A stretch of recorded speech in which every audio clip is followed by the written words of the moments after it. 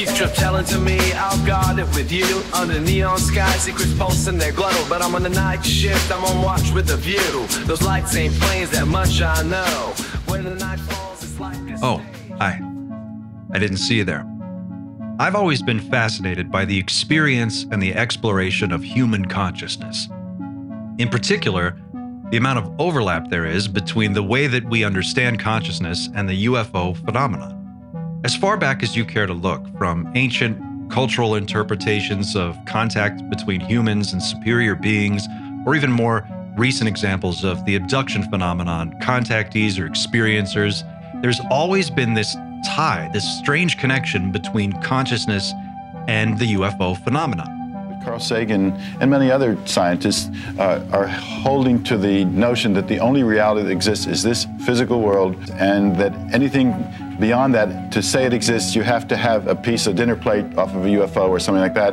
And I'm saying, no, there are realities that are just as powerful, just as real as this one. Other cultures have known this besides ours. Almost a spiritual dimension. Well, or at least something, as the abductees put it, another realm, beyond the veil, they say, which is now entering into our world. So we really have no category in our culture. We're opening to it now for something that comes from some other dimension, but manifests physically in our world. So I was really excited to get an opportunity to sit down with someone who is a subject matter expert in both worlds to talk about what one can tell us about the other. And I'm talking, of course, about Daz Smith.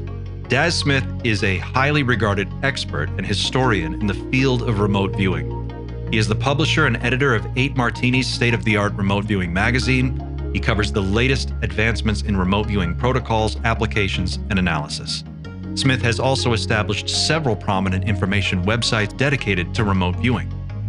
With extensive research on the CIA Stargate archives, Smith possesses a comprehensive understanding of the material covered in the released 91,000 pages of government remote viewing programs. His authorship includes notable works such as CRV, Controlled Remote Viewing Dialogues, Remote Viewing 9/11, and Surfing the Psychic Internet. As one of the most sought-after remote viewers, Smith's accuracy and artistic representations of locations and individuals have garnered significant acclaim.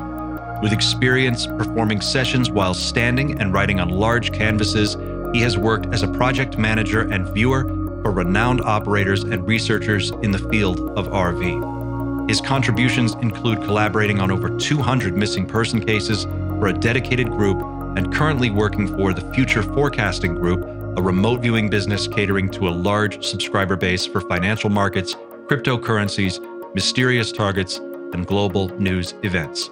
In addition to his work in remote viewing, Smith is also an accomplished graphic designer, artist, photographer, video editor, and a hell of a nice guy. I hope you enjoy this interview. If you haven't already, please consider subscribing. It doesn't cost anything and it really helps the channel. Don't forget to like and share this video.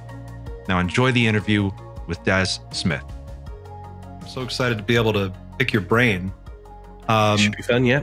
My interest is primarily in the UFO topic. That was my kind of my way in, but in researching that over a number of years, one can't help but come into contact with remote viewing in a big way.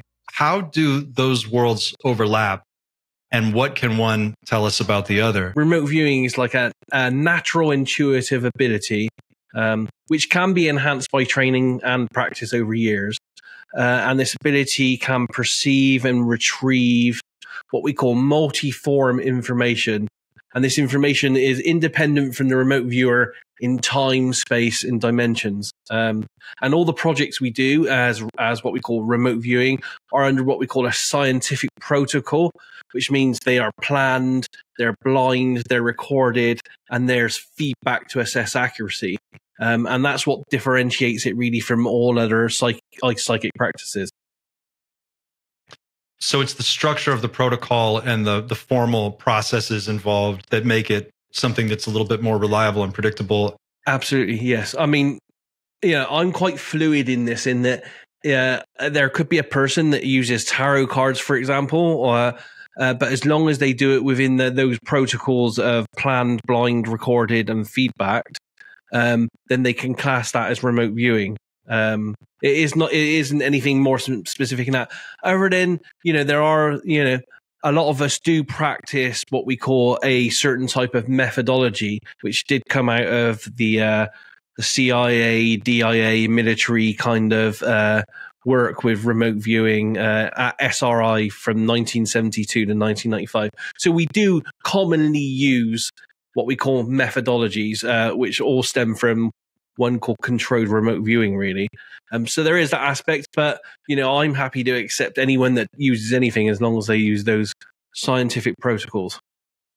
Well, that was dovetails nicely into my next question, which was, to what extent, I understand at Stanford Research Institute, Hal Puthoff was involved, and Russell Targ, and some of that early work. Is that true? Correct. Yes.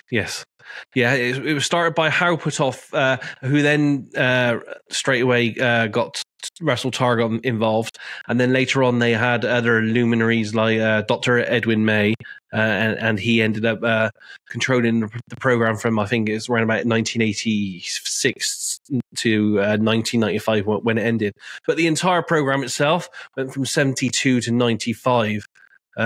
Continuously. So, we're talking 23 years. And over that period of time, it was an approximate tune of something like $22 million was spent on the program, which is insignificant when it comes to looking at secret black projects. But, a fair chunk when you think about, the research that was done. It certainly indicates that it was effective enough to keep working on it for absolutely 20 years. Because remote viewing does have its detractors and skeptics, but you have to look at the fact that the remote viewing program itself had to go through several layers of oversight committees every single year to prove its worth and get funding for the next year. And we're talking about human use oversight committees, scientific oversight committees, congressional oversight committees, and then each client, we're talking clients like the DIA, the NSA, and so on.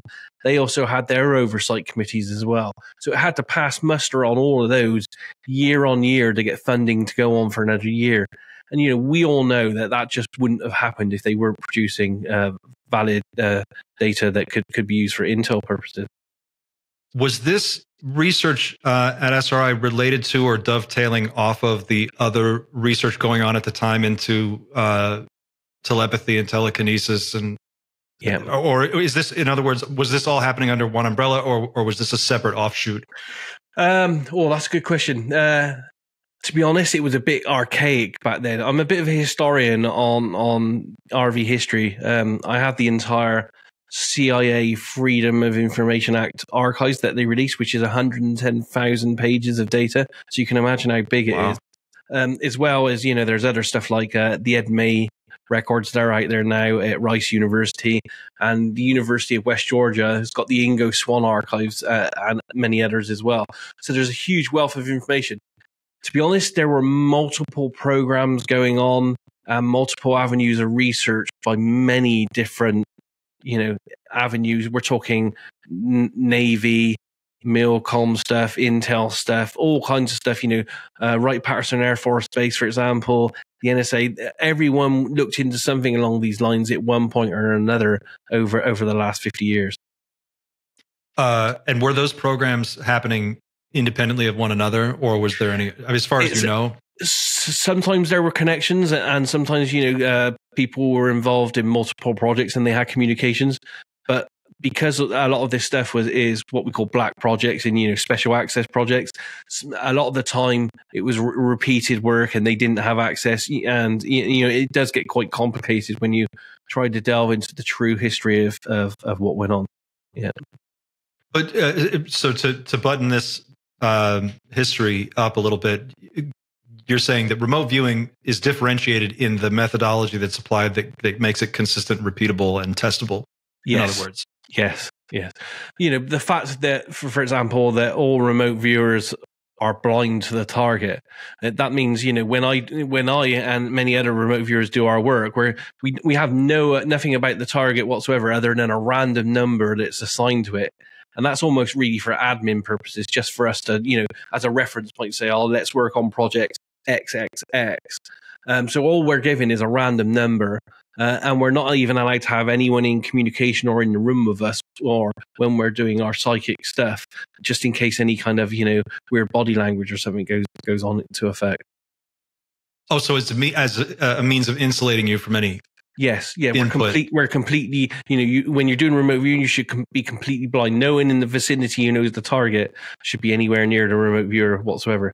So we know nothing at all until the entire project finished. And then, if you're lucky, you may be given a little bit of feedback. They may say, by the way, this is what you were looking at, but not in all cases.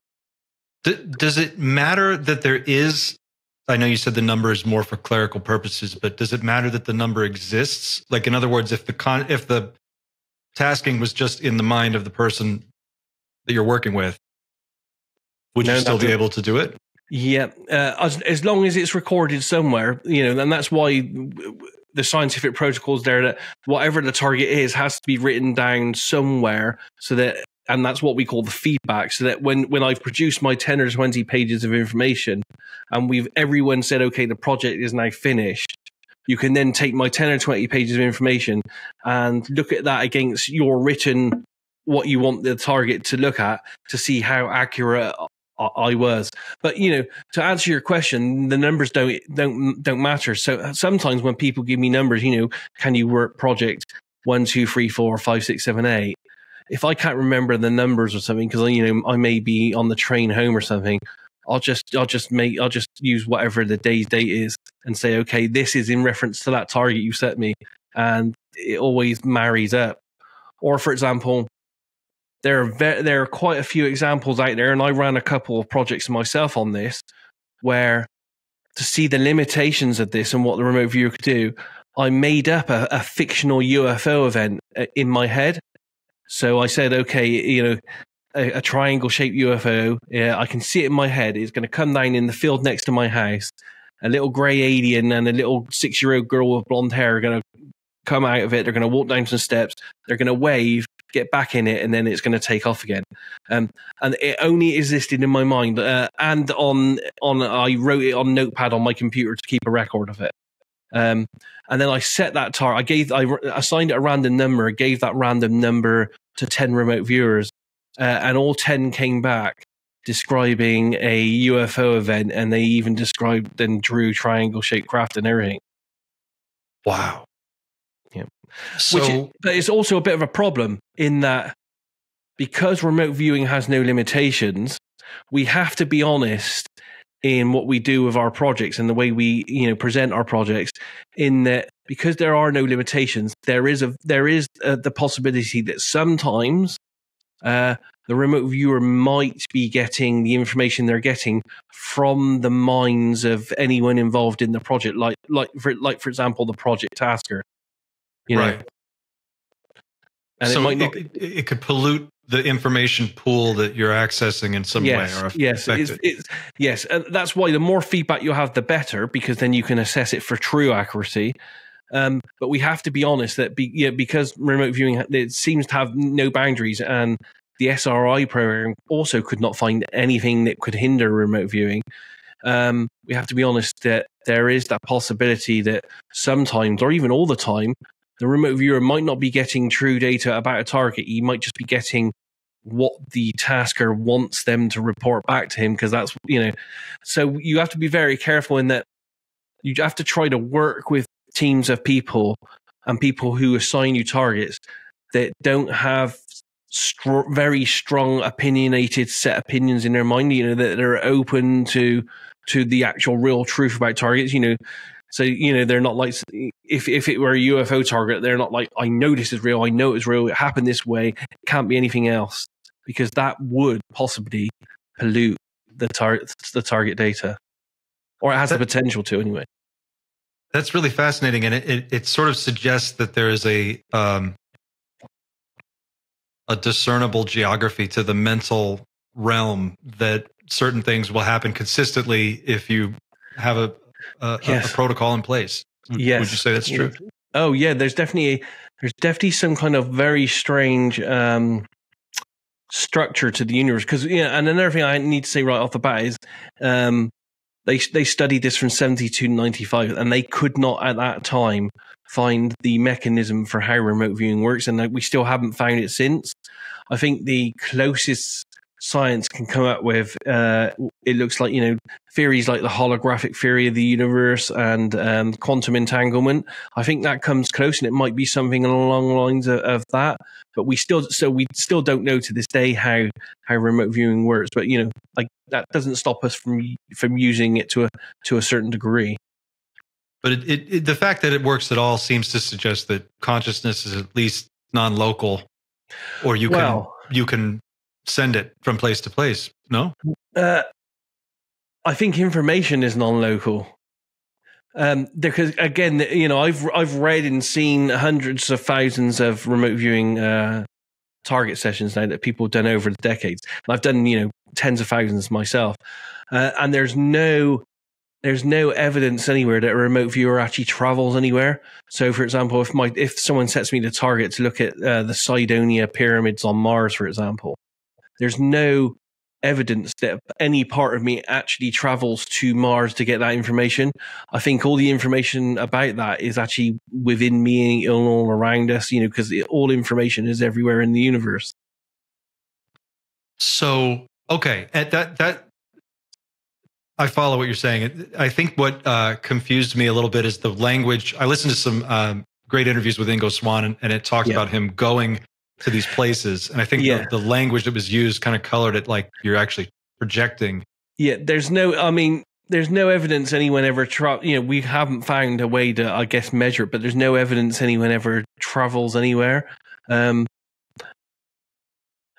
So, but what we do individually as individuals in like the psychic process, we sometimes create our own kind of ritualistic kind of ways of doing things. So we may like envision ourselves like trying to project out there to get somewhere to get to the target, just as a ritual type thing to get us going, kind of thing. It sounds like well, before I have a number of follow-up questions to that, I'm just curious, when we say feedback and you get feedback on these sessions, what kind of accuracy is possible with these techniques? Most remote viewers, if they're good, and remote viewing is like any skill in life, to be honest. There are people, natural ability helps. And I think the stats show less than 1% of the population are what we call good or world-class remote viewers. I would say the accuracy, I can only go on like my accuracy and people I know really. The accuracy of myself is generally 85+% accurate the majority of the time, other than my database accuracy long-term over future targets that haven't happened yet, drops to around about 65% accuracy. So if I tell you 10 things, only 6.5 of them are going to be on target.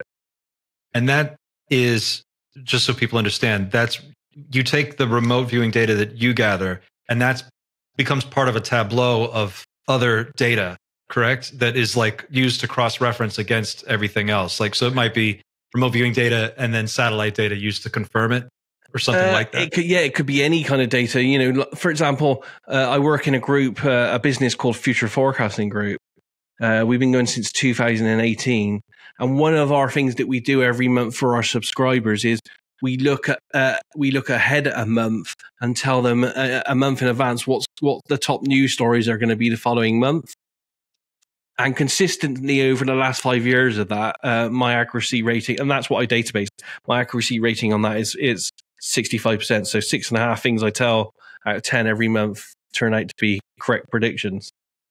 That's really interesting. So it's something that you can build a data set going back as far back as the project's been going on. Yeah, right? yeah. I mean, the more remote viewing you do and the more you database it, the more you know about your accuracy. There are people out there that have databased every component that they've written down on a sheet of paper for years. So they know, for example, that on colors, they're 90% accurate.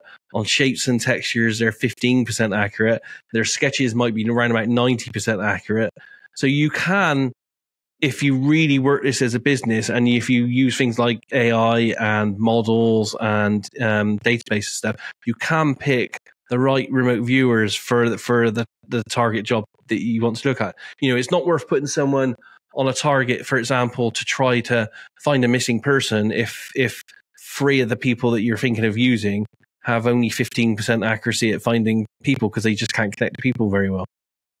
I see. So that's interesting, because that reminds me of, is there a classification system that sort of ranks by skill level or ability? So that, I mean, is that a standard thing? Or is it just... No. And to be honest, not a lot of people use the database system either. I only know several that do. And to be honest, because, you know, like if I do a target for a person, I'll produce, say, you know, on average, if I do one pass at the target, probably about 10 pages. But if they get me to, you know, if they say you miss something on page 6, go back and do more and stuff, which they can do. On some projects, I could produce 30, 40 sheets of A4 paper and sketches, and it could be like several hundred pieces of information. Now, myself as a remote viewer, the worst, I did try it for about a year of, you know, taking those 100 sheets of paper and then putting every single word into a database. But what I found as an individual is that was so boring, it started to kill my creative remote viewing process, because, you know, you'd finish your RV session and think, oh, I've now got to spend 2 days putting that into a database. So the paperwork, yeah. Yeah. And anything like boredom, where the novelty goes, massively impacts the quality of the data that the remote viewer gets back to you as well. So you have to look out for things like that, you know, just day-to-day stresses and boredom, all kinds of stuff like that, feeling ill, needing to use the toilet, for example, or just feeling hungry, for example, before you do your RV, can massively affect the outcome of the data you get from a remote viewer. I see. So in many ways, it's like any other, like you said, talent or ability someone has. If you can get into the zone, the more easily you can get in there and stay in the zone, the more effective you're going to be. Yes, but we don't go into any kind of like weird trances or something. So when I do my RV, it used to be on paper with a pen, but nowadays I use a tablet because it's just easier. So I just sit there with my tablet, a cup of coffee, and I play some music. So I have my phone playing the soundtrack from Interstellar because it's just nice. I just like repeat the numbers for the target, and then just, you know, get myself into the zone. And for the next hour, that's just what I do. I write and scribble, describe, and move myself around the target. The thing about remote viewing is it's different than most classical psychic techniques in that, because I trained in a lot of those as well. You know, I started my psychic journey from the age of 10, and I trained in all the classical psychic techniques from the age of 15 onwards. And, you know, we're talking things like clairvoyance, clairaudience, channeling, healing, mediumship. What you find with most traditional or what we call classical psychics is that they generally only hone one skill.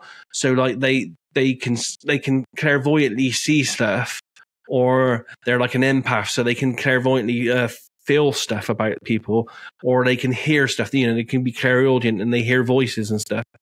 With remote viewing, it's different in that we have all that available to us. Every sense is available for us to use within remote viewing. So we see, it's a bit of a misnomer because, you know, it's got the word remote viewing, and the majority of the information we get isn't viewed. It's internal feelings. But we can at times see the target, but we tend to more feel the target, smell the target, taste the target, and then we can do other things like move around the target. So if I sense their structures at the target, you know, or I'm doing a sketch and my sketch looks like their structures, I'll give myself commands. I'll say, because I'm in control, you see, I'll say to myself, okay, I feel there's a structure here on the page. Let's move 50 feet inside there and then describe what I see. Or I can say, let's move 500 feet above the structures. And the moment I do that and write that on the sheet of paper, I get all the information for what's available 500 feet above the structures, and I quickly write that down as fast as I can. So it's a control thing. As you are experiencing that internally, how does that feel? Do you feel as if you're actually there getting it all in real time, or is it bits and pieces separated, or is it more like flying a drone and looking at the screen and seeing it that way? I think all those would apply, and every one of us is an individual, so we're all different. For me personally, the majority of the time, I don't feel like I'm there at all. It's just pure information. But that might be just the way I've taught myself to process the information. I have to be honest. I think we all individualize this and create our own reality for how this works. But for me, like it's hardly ever visual. I do see visuals, and I draw those and sketch those when I do get them. But for me, it's like if I say to myself, "Okay, taste the target," I don't actually get any internal impressions of what the target tastes like. But I know what the correct word for that taste would be. I see. So the first word that pops in my head would be like metallic, rough, gritty, hard. I get these words coming in my mind, and I've learned over the years to trust these words and the first impressions, and not to counter them and write them down. So if I'm like asking myself, what do I hear at the target, and I'm writing, I hear rustling wind, I hear a repetitive thumping noise. I don't actually hear any of that. It's just I know from deep in here. It's a very subtle feeling. I know that that's the correct interpretation that I should be writing on the paper. How do you know what you're perceiving? How can you separate or differentiate that from what you might be imagining? And how do you, in the moment when you're doing it? We do have tools in the process that I use, and I use like an adapted form of what we call controlled remote viewing. And that was created by Ingo Swann for the military, based on his own internal processes of processing information. And essentially it does have tools to understand how your analytical kind of ego and imagination process works as information comes in. And essentially when you start naming things, we put them to one side. We call them analytical overlays or AOLs. We don't throw them out, but we move them to one side and classify them for what they are. So, for example, if I was doing a target and I was getting data and it was like, this feels like it's hard, feels like it's solid, feels like it's grey and metallic, feels like it's a boxy man-made structure. And then the next piece of information or a picture in my head is of a shop, for example. I would put that to one side because I've now gone ahead and named it based on the information that's come in. But it's more like a guess because my mind's building up a picture. It's seeing, I'm writing cool, hard, square, man-made structure. And my head's all the time, you see, we got this thing within us, this ego that wants to please. So there's this little angel sat on your shoulder inside of you going, it's seeing all this data come in and it just jumps to a conclusion at the first time it can, which is your imagination. But that imagination is the majority of the time not entirely correct. It's not entirely wrong, but it's usually not entirely correct. So we just move that to one side and maybe go back and have a look at it later to try to get the signal from the noise, the real information out of it. So we have processes like that to try to see as the data's coming in from us and how we're writing it or reporting it on paper, where the mind might be trying to jump in with imagination. Do you get a higher fidelity? I don't know if anyone's looked at this. I imagine somebody must have. Do you get a higher fidelity picture of what's going on if you increase the number of remote viewers that are working on a particular project? Yes, and I think that a lot of people have come up with the same conclusion on that. I haven't seen any hardcore science to prove it. I always work with teams. I always employ teams because we all have our different kind of viewpoints on the world as well. And what we have found as well is that how you are as a remote viewer is also reflected by your life experiences and your life skills.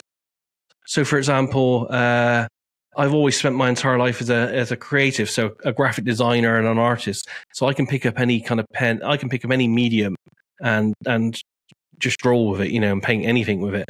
So for me, sketching in RV is it's pretty easy.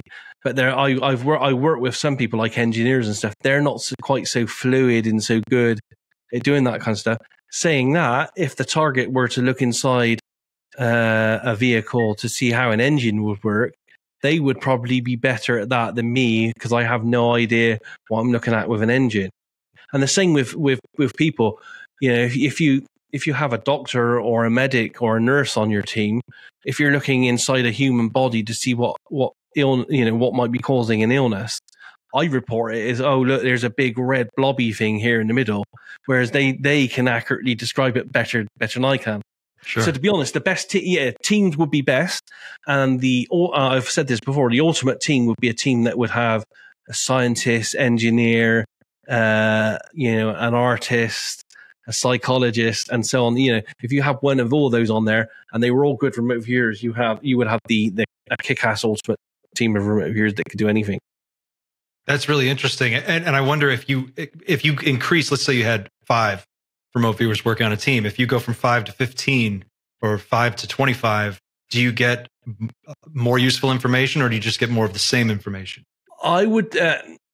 There's lots of variables involved in that. I would say if the 15 remote viewers weren't all aces, then I would say it would actually be worse data, because then you have 20 pages for 15 remote viewers, and if 10 of them are subpar, meaning that only 51% of their data is accurate, then you start getting a lot more noise to signal.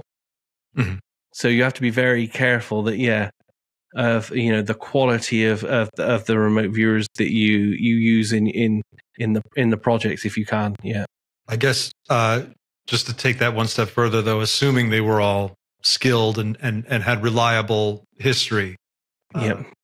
Past a certain point of reliability, I guess, and you were to get a big enough group together, do you get more out of that? Or is there a point of diminishing returns, I guess? Yeah, you probably would. I don't think it's viable, really, though, to be honest, because of the amount of data that comes through. It's just, like, for example, I have a group that I work with. I don't know if you've seen any of this stuff. We have a group called the Hellfire Club. I've seen the group in my research, but I'm not too well read into it. Okay, it's a group of remote viewers that I personally curated. So I've seen people online how skilled they were. Then I asked them if they'd want to join the group, and I think we have about 8 of us so far. I think that's a good number. But I purposely went out and found or trained people to a level where I felt that they were very good and competent enough on a regular basis to produce data. But for example, if we're doing a project through Hellfire, and let's say I'm the project tasker on it, so I'm not remote viewing, but 7 others are, they might each give me 100 sheets of paper, which might have 1,000 impressions on it per person for 7 of them. So that's 7,000 data points. Imagine trying to do that for 15 people, 25 people. Sure. You're talking 25,000 data points. So it project management wise, it starts getting too cumbersome if you have too many working the targets. Do you think, and I'm asking you to speculate a little bit, but do you think that agencies with a unlimited budget or a less restrictive budget and the manpower to oversee a project like that have done that in the past? I haven't seen them do it in the Stargate days, and there are rumors that people are still doing it now. I would say, with the technology we have nowadays, with AI and stuff, we may even go down that route ourselves sometime in the future. If you could get AI or supercomputers to evaluate data sets, yes, it would be easier and more valuable to do. Absolutely. I think one of the hardest things in remote viewing, I think, is to try to get a computer or AI to analyze sketches, because I don't think they're quite there yet where you could take a sketch. And to be honest, sketches in remote viewing, in my opinion, hold quite a bit more information than words. It's like the old adage, a picture is worth 1,000 words kind of thing. It's almost like what you're describing. It sounds like the information that's coming in is coming in below the layer of language, and then the brain applies language to it to try and convert it into some data. So it's like things are getting lost in translation, and you're trying to minimize that. Yes. Absolutely.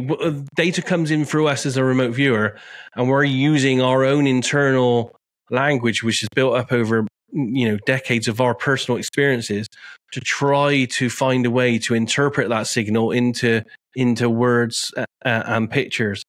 Yeah, and sometimes we get it wrong. But what we have found as well is that the more we train ourselves individually on and expand our vocabulary of words and all kinds of stuff and sensations. And we're talking memories as well. The more we expand our personal vocabularies, the better we are at describing targets. So when I teach people, I run them through these exercises, especially when I'm teaching them to look at sensories, things like touch and taste and smell. So I get them that when they're out for a walk, for example, and I'm here now with my microphone here and stuff, is to touch things on purpose and try to think about what you're feeling as you're touching it, the temperature of it, the slickness of it, and all that kind of stuff. The more people can build up all these impressions in their own internal Rolodex, the easier it is for them to describe targets as it comes in as a remote viewer. I see what you mean. Yeah, it's about having that well of experience to use as a raw material to sort of explain. Yes, that's fair. Yeah, that makes sense. The process can only use what you've learned yourself to interpret the signal that's coming in. I see. Yeah. Is it? I have so many more questions. What if you? Well, one question that came from an audience member that I thought was really good is if you had to pick one case that you could say, like, this is how I can prove to you that this stuff works. Here's a case example. What would be the best case example you could use as a reference point for someone who doesn't know much about this subject? Yeah, a best case. I don't think any one case that I've done would persuade anyone. I don't know. I would have to turn that on its head and do what they used to do at SRI when they used to have like the generals and people come in and say, "Oh, this is hogwash. This doesn't work." They used to sit that person down and make them do a remote viewing session on the spot. And 90% of the time, that person would do so well that it would scare the hell out of them and shock them, and they would never come back again to question the remote viewing. You're talking about the person actually questioning it, saying that it's bullshit. Yes, that's the best thing. They make that person do a session. They made that person do it. Yeah. And what we find, there's a phenomenon within remote viewing and all psychic stuff, but mainly remote viewing, in that we call it the first time effect, in that when someone does remote viewing or something psychic like this for the very first time, they usually get an above average accuracy, really good, because their system's not ready for it, so it can't counter it, and it just bypasses all their normal defensive kind of hindrances, and it just blows them out of the way. So that's what they did at SRI. They found that they couldn't persuade people otherwise, because they kept coming back with, well, maybe you had a microphone in the room somewhere, or maybe the person knew it before in advance. So what they ended up doing is sitting the person down and saying, okay, here's a number. Just write what impressions you got in your head for the next couple of minutes on a sheet of paper, and then we'll mark it against the target. And that always works. That's what I would do with anyone that wanted to know. I don't think me showing my examples would ever persuade anyone that had a very skeptical mindset on them, if I'm honest with you. I'll ask you about a specific case that I heard about just when I was researching for this show. Is it true that Ingo Swann, I believe, was able to shut down a quark detector at SRI? It was a magnetometer, yes. Magnetometer. So that in that case, that would be something that kind of would wow a materialist. They could look at that and go, "Wow, there's real data here that we can." Yes, but even the people that have looked at that over the years are kind of gone, "Are you sure you didn't know? Was the machine working in the first place?" Do you know what I mean? There's so many variables you can ask yourself about that. But yes, he did do that. He was taken into a building. It was his first test at SRI. Scientific building, and the magnetometer was, I think, something like 20 feet embedded in concrete below the building, and he was just asked on the spot to remote view the magnetometer, and it was outputting at the time on with one of those pens on a sheet of paper, and as he tried to look inside it, which he did do, because he actually managed to accurately sketch how it worked as well, its mechanisms, which was a top secret at the time. But as he was doing it, the pen stopped on the sheet of paper for its first time as well. That's spooky. Yeah, and you can online actually see the. I've got copies of the sheet of paper with it stopping and stuff. So he did manage in some way to perturb it, or he could have just stopped the pen. If you know, we don't know where this. Do you know what I mean? We don't know what lies there. He could have actually stopped the machine, or he could have stopped the pen recording what the machine did.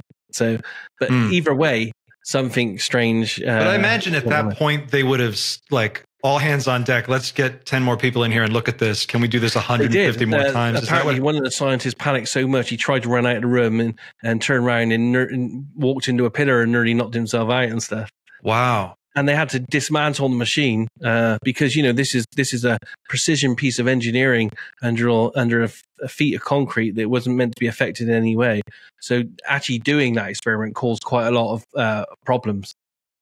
That's fascinating. I want to ask a few more rapid fire questions if I can, just that people were very curious about. And then I want to change gears a little bit and move on to UFOs if we could. Yeah. Can you read numbers, and can you read specific characters off of sheets of paper or of computer or something like that? You can. They are, for the majority of us, so slightly more complex. And there's various reasons behind this. If the number meant nothing to me, for example, and is, you know, someone just said, "Here's an 8-digit number. Can you read it?" I can try, but it's very hard. In that everything we do with remote viewing is all about describing targets. So as I said earlier, we try not to name targets. We try to describe targets with as much low-level data as possible to stop our imagination. So, you know, if, for example, if the target were a car, for example, I'd be describing it like it feels hard, it feels solid, the temperature's cold, it feels curved, it's smooth to the touch, feels like it's moving, you know, it feels like it might have 4 spherical, round, bouncy, black, rubber-like components to it. You know, so we're trying to describe it in as much detail as possible. Using, you know, our senses of taste, touch, smell, texture, and all that kind of stuff. If I said to you right now, using those kind of things right now, describe a number 3 to me using your senses. It has none. It has a visual shape and a form, but it has no texture, it has no temperature, it has no smell, it has no, you know, it has no color, it has no taste. How do you describe all numbers are concepts for groups of objects. But it would seem like if sketching is such a key part of it, you could sketch the numbers, right? Like if you just got an impression of a 4, but sketches aren't perfect representations of targets. So for example, if I sketch and I do a couple of curves like that, and it may look like a 3, but it also may look like half of an 8 that I just haven't managed to get the other half of the 8 in. I see. Or if I do a one with a curl like that and it looks like a 6, because there's no orientation in space on the paper, is it a 6 or is it a 9 upside down? Does it make a difference if the number that you're looking at or the information you're trying to, I think you mentioned this earlier, exists now or will exist in the future? That would probably need more work, but that might be a problem in it as well as I imagine, like to be more specific, like when you do financial type forecasting, I imagine that's a lot more dependent on actual numbers and data than say. We're getting in future forecasting, and I can show you some examples of this. We're getting very good results at forecasting, but we're not looking at numbers. We're trying to draw we're getting very good correlation in drawing the market flows of how the market peaks go up and down to a very accurate degree on those. So you can sort of predict a larger trend, but getting a specific stock that's going to be the one. For example, if I'm looking at how gold's going to work over the next 30 days, I can quickly go, I think it's going to go like this. This it starts off here at this point. Right. It's going to go up, and we can do it over a graph over a period of days. So the graph actually shows 30 days, and we can go like this. One of my colleagues, Naeem, has been charting Bitcoin, and he does 30 days each month. He just does little arrows, going to go up today, down, or sideways, and so on. He's over 83% accurate over something like 12 months now of charting Bitcoin predictions day on day. Did he get out before the collapse? When the big one happened? Yeah, it's doing all right at the moment. Yeah, doing all right at the moment. Yeah, okay. We're all doing all right with our crypto investments. So there are ways around it where you don't go for numbers themselves. As I said, because you can try to draw numbers, And we also in future forecasting we are getting to be quite good. Again, it's taken us years to get there at letters and stuff as well. Like for example, when we're looking at cryptos, we always try to because we're doing it blind. We do know in those cases we're looking at a crypto. So someone says to us, okay, we want you to tell us about a crypto for the next target. And it's at the moment, it's like one in 40,000 because there's 40,000 cryptos out there. So, you know, we know it's a crypto, but we don't, you know, it's not very specific. Mm-hmm. So to try to hone in and be specific, one of the criteria we try to do is as a group, we all try to describe and draw the logo or branding. And if we get that right, it kind of gives an indicator that we're on target for that crypto. I see. And we are getting very good at describing and drawing logos and brands. And the majority of logos and brands are made up of usually of words or letters. Mm. So we are getting there slowly with getting accuracy on letters. But there's also another hindrance in that there are some amazingly talented psychics and remote viewers out there for the last 50 years. And not one of them has managed to win millions on the lottery. And we find as well that on smaller amounts, like I can win, you know, I've won loads of small bets on horses and races and games and outcomes like that and stuff when it's a small amount of money. But the moment we all try to go for things which is massively life-changing on big levels, you know, we're talking, you know, like 100 million on the Euro Millions here for me in the UK. It just doesn't work. It just does not happen. And I personally have come to the realization that there's probably something more in play, maybe something universal out there that's not part of why I'm here. And I use this example because I'm honest with people. I know that I truly believe that, you know, from an early age, I knew that remote viewing was my calling and this is what I was meant to be doing all my life. But I also know that if I won 100 million tomorrow on the lottery, I would never do remote viewing ever again. I'd be on an island somewhere drinking tequila for the rest of my life. Sure.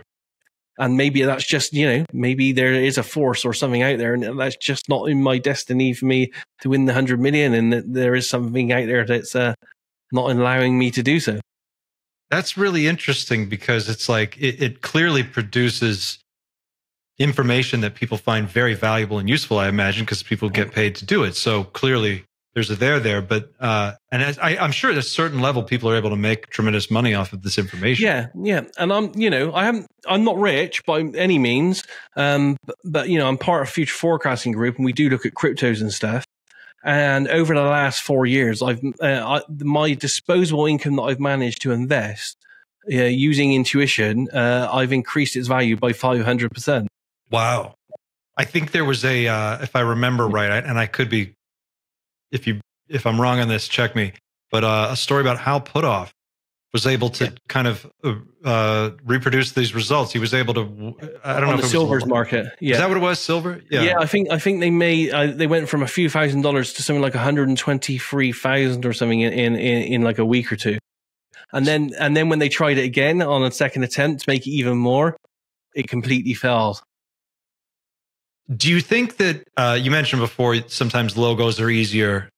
Is that because the idea of a brand is sort of a meta concept that's built up around the logo, and so there's a bigger mental, and it has a bigger footprint in the mental environment or where the information environment? Does that might be a possibility, and it might also be that again, all this needs more research that's not being done. Some of our greatest hits of getting the cryptos and their logos might be on the ones that more people are invested in. So there's more of a consciousness kind of footprint behind it for us to go into. Again, we don't know because no one's doing hardcore science research on this since it all stopped in 95. It's just people like myself and others using it and trying to discover new things on what I would call an amateur scientist basis. So if I'm understanding this correctly, and the picture that you've painted so far is that for a period of 20 years, the government invested real money and real reputable experts, including Hal Puthoff, Russell Targ, and others. Many others developed a formal, structured system, and that is produces reproducible results. Yes. And that has been refined now by a generation of remote viewers who have come out of that program and then taught others and taught others. Yeah. And so now it's out in the wild. In the public domain, it's a lot more refined now. And, people like myself and other groups out there are using it on outcomes, predictions, sporting bets, using it to, as I said, my personal investment is at 500%. You can't get that from a bank. That's true. That's a great point. Is there a way to use either substances like drugs or other substances to increase accuracy or change results, or is there technology that can be used? Like one example someone threw at me that I thought was really interesting is if you were sitting in a sensory deprivation tank or a Faraday cage. Has that been studied before? Yeah, Faraday cages have been studied, and it goes to what I said earlier. They did all the research on that, and they found that there are no hindrances to remote viewing. It didn't matter if a person was in a Faraday cage, and they used a natural Faraday cage in that they sent some psychics down in a submarine several miles down under the sea, which is a natural Faraday cage, because it hinders all signals coming out from it. And the psychics on land, including Ingo Swann and several others, were able to receive messages psychically from the submarine, which was, far under the water. So that proved to them that, it wasn't some kind of real physical, almost like mental telepathy kind of radio signal thing going on in any way. They found that there's distance time shielding does not hinder remote viewing in any way. Can two people communicate? Can information go both ways? Yes. And is that different than remote viewing? Does that just become telepathy at that point, or are we talking about the same thing? This is where it gets a bit muddy in that are there in any limitation? As humans, we like to try to do things in black and white. You say it's either good or bad, evil, black and white. Nothing's like that. It's like a scale. Is it remote viewing or telepathy? I think it's probably both at the same time, but we don't know where one begins and another ends, because everything in the universe, if we follow the rules of quantum physics and entanglement, everything in the universe is already entangled. So, me and you are connected. That's why I don't see no sense in people killing each other, because you're just killing a part of yourself in essentially. So, I think telepathy or is it remote viewing or psychic? There are no boundaries. But has it been done to your knowledge where information can be transmitted accurately from person to person, regardless? Yes. That's been done. The sub one was a great example because they sent a message which was interpreted whether the sub should rise or if it go to the surface or if it should stay under, and that was transmitted psychically. Wow, that's fascinating. And other people have done many other experiments along those lines as well. I think it works like this because we create our own realities with this. It's a very malleable subject and thing what we're talking about. I think the moment you actually start saying to yourself, okay, let's make this more of a telepathy experiment than a remote viewing experiment, it automatically almost like morphs and shifts for telepathy to be more usable within the experiment. Whereas, and if you're saying, okay, there's no telepathy involved in this next one, it's just pure remote viewing for getting information which is passively about a target, I think then the process malleably just changes and allows you to do that passive instead of aggressive. I think I would class the telepathy as aggressive in that both of you are receiving or we don't know if there's any receiving or sending, but both of you have connected in a way to transfer information. I think when I'm sent to look at a target, and the majority of the ones I'm sent to look at are usually present time or past, I think that's what I would class as passive information transfer. The information's already happened. It's out there somewhere in time and space or everywhere in time and space, and I'm just popping in and getting it and then getting back out kind of thing. So I think that's more passive than the telepathy. But as I said, it's all very malleable. I think sometimes when I'm doing remote viewing, especially when it's non-human intelligence related, there's a possibility that not only am I remote viewing, but then part of me might shift into a telepathy thing, then shift back into remote viewing, maybe shift into something else. So we're using multiple modes of data gathering. That's why I said I think remote viewing is we perceive and retrieve what I call multi-form information. So it's different types of information on many different levels. Is this something that everyone has the ability to do and some people are just better at it than others? Or is this like only certain people can do it? Absolutely. Everyone has the ability, intuitive ability to some degree or another. Some of us are just, naturally more advanced in it. It's like everything in life, isn't it? We can all probably, if you put a piano in front of all of us, we could all probably make a noise, but some of us might intuitively or just because of skill or something be able to knock out a proper tune. And with practice, over say 6 months practice with a mentor, they might be able to then, play an actual song with no music there in front of them whatsoever. Whereas still, some of us will be able to only just play chopsticks.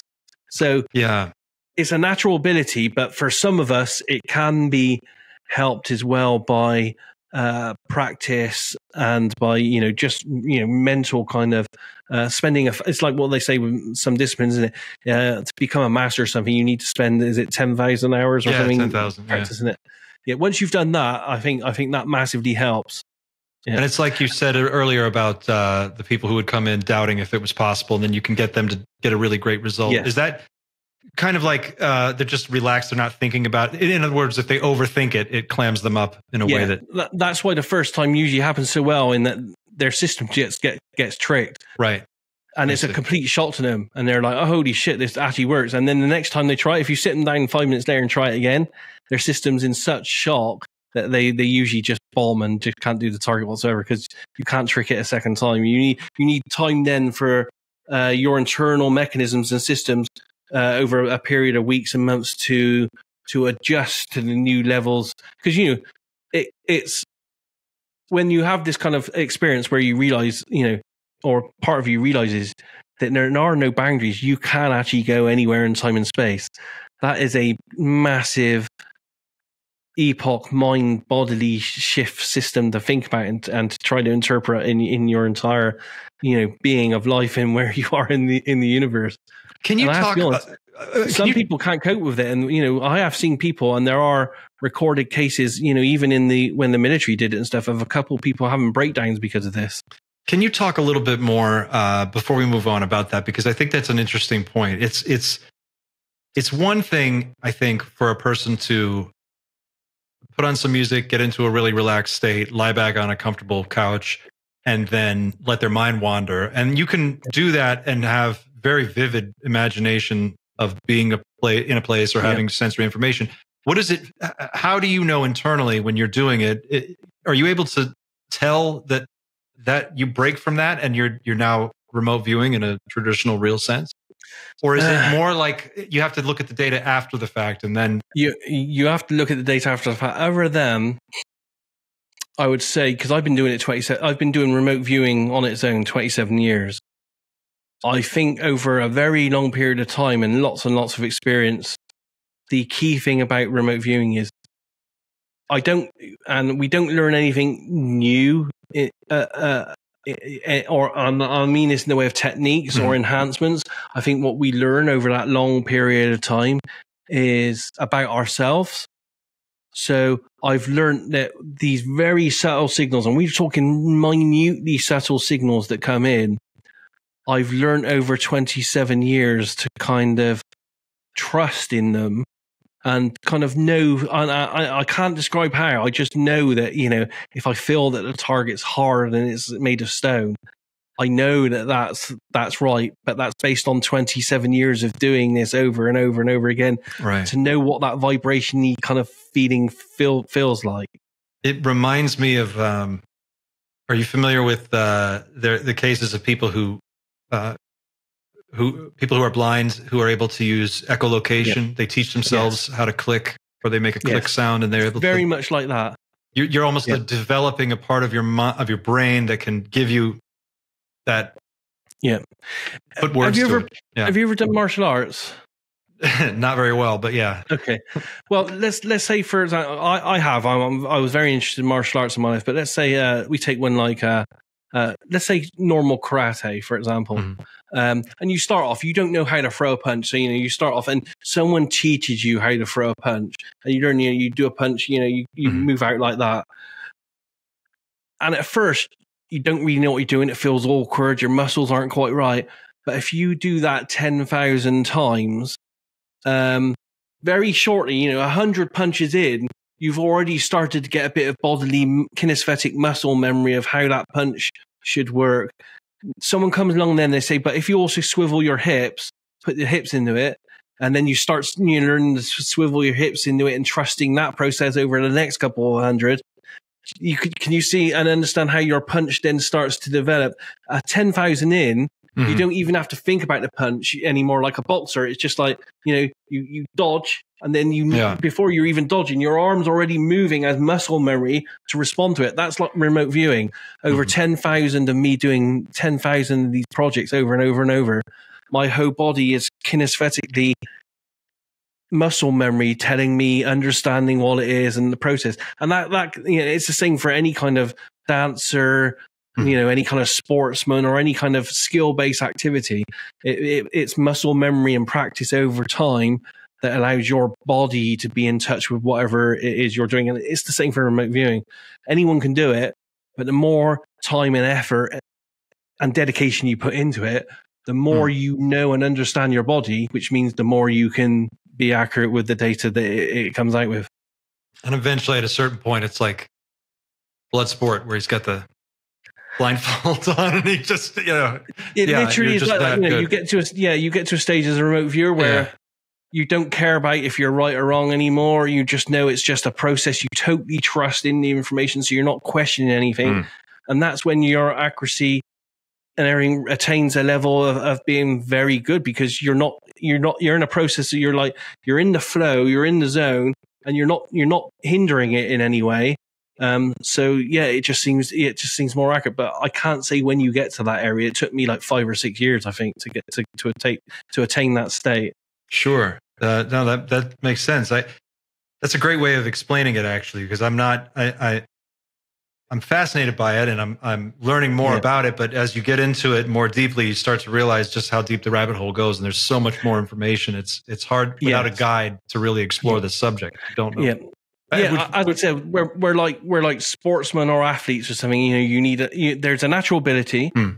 Because they will have a natural ability as well, and then it's many years of practice to build up a muscle memory, so your body knows how to work in certain situations, and then you trust that, so that it just becomes free flowing, and it's exactly the same as doing a sport or a high level musical skill or something creative like that. That's the value of the feedback that you get helps you refine that process. Without that feedback, you couldn't really. Because especially in your early days, because you do your 20 or 10 sheets of information, then you get a feedback package, and then you can go back for your remote viewing session. And I mentor this to students, so I get them to go back through their remote viewing session and write a journal. So they write notes. So they go back and say, well, on page 1, my sketch does actually look like this part of the target there, and I even accurately just wrote. And the fact that they go back and review it and they write notes on it also reinforces that learning process is well for them.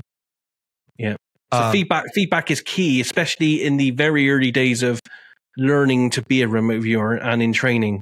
And as you mentioned, it being able to sort of tune into your own physicality and understand where the signals are coming from. Then to go back to an earlier question, does a isolation tank help that process, or have you ever looked at that, like sitting in a sensory deprivation? I haven't looked at that. Some people have, and again, I think it's individualistic. Some people like that. Like we all have our different ways of getting in the zone. Some people, for example, I listen to just classical music because I don't like to have any words in my music, because I find that the words might prompt me to think of stuff I don't want to think about. So I always listen to classical type music or soundtracks without words. But I know of some remote viewers that listen to heavy rock because that's what makes them relax before they do RV. Is there any overlap between what Robert Monroe did with the gateway process and HemiSync and remote viewing? Yeah, a lot of the remote viewers from the military did actually go to Hemi and learn HemiSync and the gateway process at the Monroe labs. And there is good evidence that some of the HemiSync does work by getting you in a slightly altered state of consciousness. I don't use any of that kind of stuff, but there are remote viewers out there that do. Again, it's horses for courses, is whatever works for you. You know, you have to find your own ritualistic kind of process. And, you know, as I said, I just sit down here at a table with my tablet and pen, and I always have a cup of coffee. I don't need the cup of coffee. It's become a ritual to make myself a cup of coffee to sit down and say, okay, it's work time kind of thing. So that's my ritual, is I have a cup of coffee, and I always play music. I don't think I've ever done an RV session without music. Again, I don't need it. It's just something I've added as a personal ritual. It's not needed, but it's needed for me. It's interesting how many artistic people sort of coalesce around the world of UFOs and consciousness research and this type of study. Do you find that there is are they more represented, or is that just because there's definitely a variety of people involved? And I think that personally, I think the more creative you are, or if you have a creative bent or skill in some way, then that, I think, we don't know why, but I think that helps in you expressing remote viewing. It's like what I said, you know, with the martial arts and the music and stuff. I think that creative inspiration probably, you know, because we don't know where ideas and creativity comes from. I think it actually comes from the same consciousness or entangled universe of information where remote viewing data comes from. I think when I'm being creative and coming up with a logo for a client, and I have to get into their mind to get to see what they want for me to put down on paper, I think that's almost exactly the same as when I'm doing a target for a tasker and I'm going to a target to get the information that they want. So I think it's the same thing, but with a slight different twist on it. I just have to ask a last question before we move on, because you're a photographer and I am as well. And I noticed that in your work, you are a great street photographer. And I know that with street photographer, I'm not as good as you, but I know that when you're doing it, there is a zone that you get into, and it's very reactive and instantaneous. And there's almost like you can see the picture before it happens. And there's sort of do you find that connection is very visceral for you between what your remote viewing work is and the way that you sort of see visually? Yeah, absolutely. Yeah. I'm almost in the same kind of flow state when I'm doing that. And how I do it for myself when I'm doing the photography is, I always take out 5 or 6 photography-based podcasts. So I'm listening to people talk about street photography or photography as I'm walking the streets, and that keeps my mind focused on that and not wandering, thinking, you know, what shall I cook for tea when I get home later, kind of thing. So I'm in the zone with that, and then I'm always looking around as well. And if I see something, I think to myself, okay, it's not quite right now, but in 5, 10, 15, 20 minutes, the right person may walk along in the right place. So, and I'm like a fisherman. I will stay there because it's like hunting and fishing. Sure. Sometimes I hunt and sometimes I fish. Sometimes I see a thing and think, I just got to stay here until the light's right or person right. And sometimes I'll be there for an hour waiting. That's interesting. I often think about it like it's almost like in the Matrix, like bullet time. Like sometimes you have to be so present in the moment, and so many things are happening around you, and it's almost like you have to be completely in tune with it, or you'll miss it. And you can see the picture before it happens, and then there's like this moment where you get it. And if you get it, it's just immediate feedback. You're like, yes. Yeah. And although I use, I think you use a Fuji like I do, and everything on my Fuji I've set up for it to actually show me in black and white on the camera. When I'm actually out photographing as well, so I put the podcast on and I'm walking along. Everything that I'm thinking photography-wise about the environment around me as I'm looking around for images, that's in my mind's eye is already in black and white. That's interesting. As well. That's really interesting. So you're seeing it. You're almost I'm seeing it in my through. head in like remote viewing, but in black and white before I'm seeing the image, a fraction of a second before I'm seeing the image.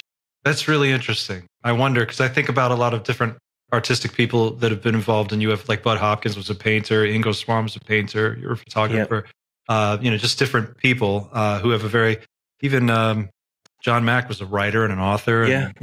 Most of the remote viewers I know have some kind of creative thing going on, whether it be music or painting or something. Yeah. I have to do a hard shift into UFOs because we've gone a little bit over our time. I wanted to move on to the next phase of this thing. The UFO community and the remote viewing community seem to have a lot of overlap. And I was wondering if you could talk a little bit about what do you know about the relationship between those two worlds? How do they relate to one another? And what can remote viewing tell us about what's going on? It certainly seems like things have picked up steam lately. Do you have any insights there? Yeah, well, the connections. The connections are very deep, and even more deeper than a lot of people would probably realize. I think there's some stuff coming out now to show how deep it goes. And in fact, I was talking to someone, underground guy, last night. Did you ever read the Fred's document that was out about 18 months ago? No, no, I don't think so. Like Omega Point and someone else. That detailed it a little bit. But yeah, just for as an overview. If you can send me that, I'll link to. Can I link to this in the show notes? Yeah, it's available online. Essentially, I mean, remote viewing and UFOs have been inexplicably linked since it started. And the moment people started looking at targets using remote viewing, they started reporting seeing and having interactions with non-human entities. I mean, it's always happened before. If you look back through classical psychic stuff and channeling, going back, the last, even if you just look back the last 200 years, you can see huge amounts of accounts of it in that. It's just that now with remote viewing and the protocols and the practices of having feedback, it's a lot easier to quantify, the information on if that kind of thing happened. So yeah, the links are massive, huge, in depth, and a lot more in depth than people don't realize. And we have key people like, for example, Howard Puthoff, who essentially created remote viewing and kept it running for 23 years for various branches of the American government. He's now at the core of the TTA disclosure movement with the whistleblowers and everything else going on right now as well. I think that's this is the most fascinating thing for me. And I think this is one of the reasons why I was so excited to get a chance to talk to you and pick your brain, because this connection, as far back as I can see, the consciousness UFO connection is very clear. And you can go back to like Aleister Crowley, his drawing of Lamb, which it looks basically like a gray. I think most people would agree, at least strongly looks that way. And the work of Jacques Vallée, if you go back far enough, there's this historical sort of relationship between the mental realm, these beings that seem to be very comfortable with it and interacting with it, and then us, and we seem to be very like clunky and almost like we're always playing catch up with this thing. Yeah, that might be for a reason though. There are some remote viewers that have indicated that there are mechanisms in play by some of these non-humans to, what's the right word, to hinder human psychic ability because it's for their benefit to hinder us being able to do the things that we can do. So that's why it might be kind of clunky, because there are physical and mental mechanisms to stop us doing that. And even Ingo Swann, Ingo Swann reported that kind of stuff, for example. Pat Price, who was another great psychic, he reported that there are physical places on the planet that kind of do something to stop people being more psychic than we actually are. Because, once we are, then we become a bit more of a threat to some of these non-humans that are doing their things with us and stuff. I want to drill into this, and I have some specific questions about this in more detail. I'm curious, before we go there, though, do you think that the consciousness connection here, and I don't really have I'm not sure if that's the best term to use, but does consciousness represent a branch on the technology tree that we have maybe ignored up until now, and that another intelligence may be found and was able to develop the same way that we developed like artificial intelligence or nuclear technology? Do you know that's a good question. I think, well, no, I know that very early on in at least the 60s, various corporations like McDonnell Douglas, and there are documents on my RV website. McDonnell Douglas, when they were investigating some of the UFO crashes and UFO incidents, they knew back in the 60s and 70s that the biggest proponent to conquering the UFO solution was human psychics and human consciousness. So I think there are organizations out there that did know the connection, but that mainstream ufologists and UFO people were worried about making that connection. And it's only the last couple of years that they've started to look at there being a consciousness and a remote viewing connection to UAPs, which to their detriment is mean that they're far behind in this. And it's my opinion that consciousness research and remote viewing could be the keys to unlock everything to do with what's happening with the non-human intelligence situation. From what I've seen, the things I've experienced, for example, some of the targets I've worked, and I have worked some targets for people involved in the disclosure stuff, and I can even show you some right now if you want to have a look at some. Sure. If you have something ready. Sure. Yeah, I can show you somewhere which I've done, and for example, I've been tasked to look at non-humans, and when I was looking at some of the non-humans, and even going down to the level of looking at the clothing that they were wearing and describing this kind of like fibrous clothing that was like 2 microns thick, that even the clothing had an AI like symbiotic consciousness relationship with the person that it was covering. Well, not the person, the life form that it was covering. So not only are the life forms kind of conscious, that have a consciousness, like we do, but the actual physical outfit it was wearing, this literally 2 micron thick sheer silver suit, was actually conscious and connected symbiotically to the life form, and that and the life form were also symbiotically connected consciously to the craft, which also had its own consciousness. So everything they're using, although we don't, we don't recognize like this microphone and my water cup here, we don't recognize in normal space that this cup having a consciousness.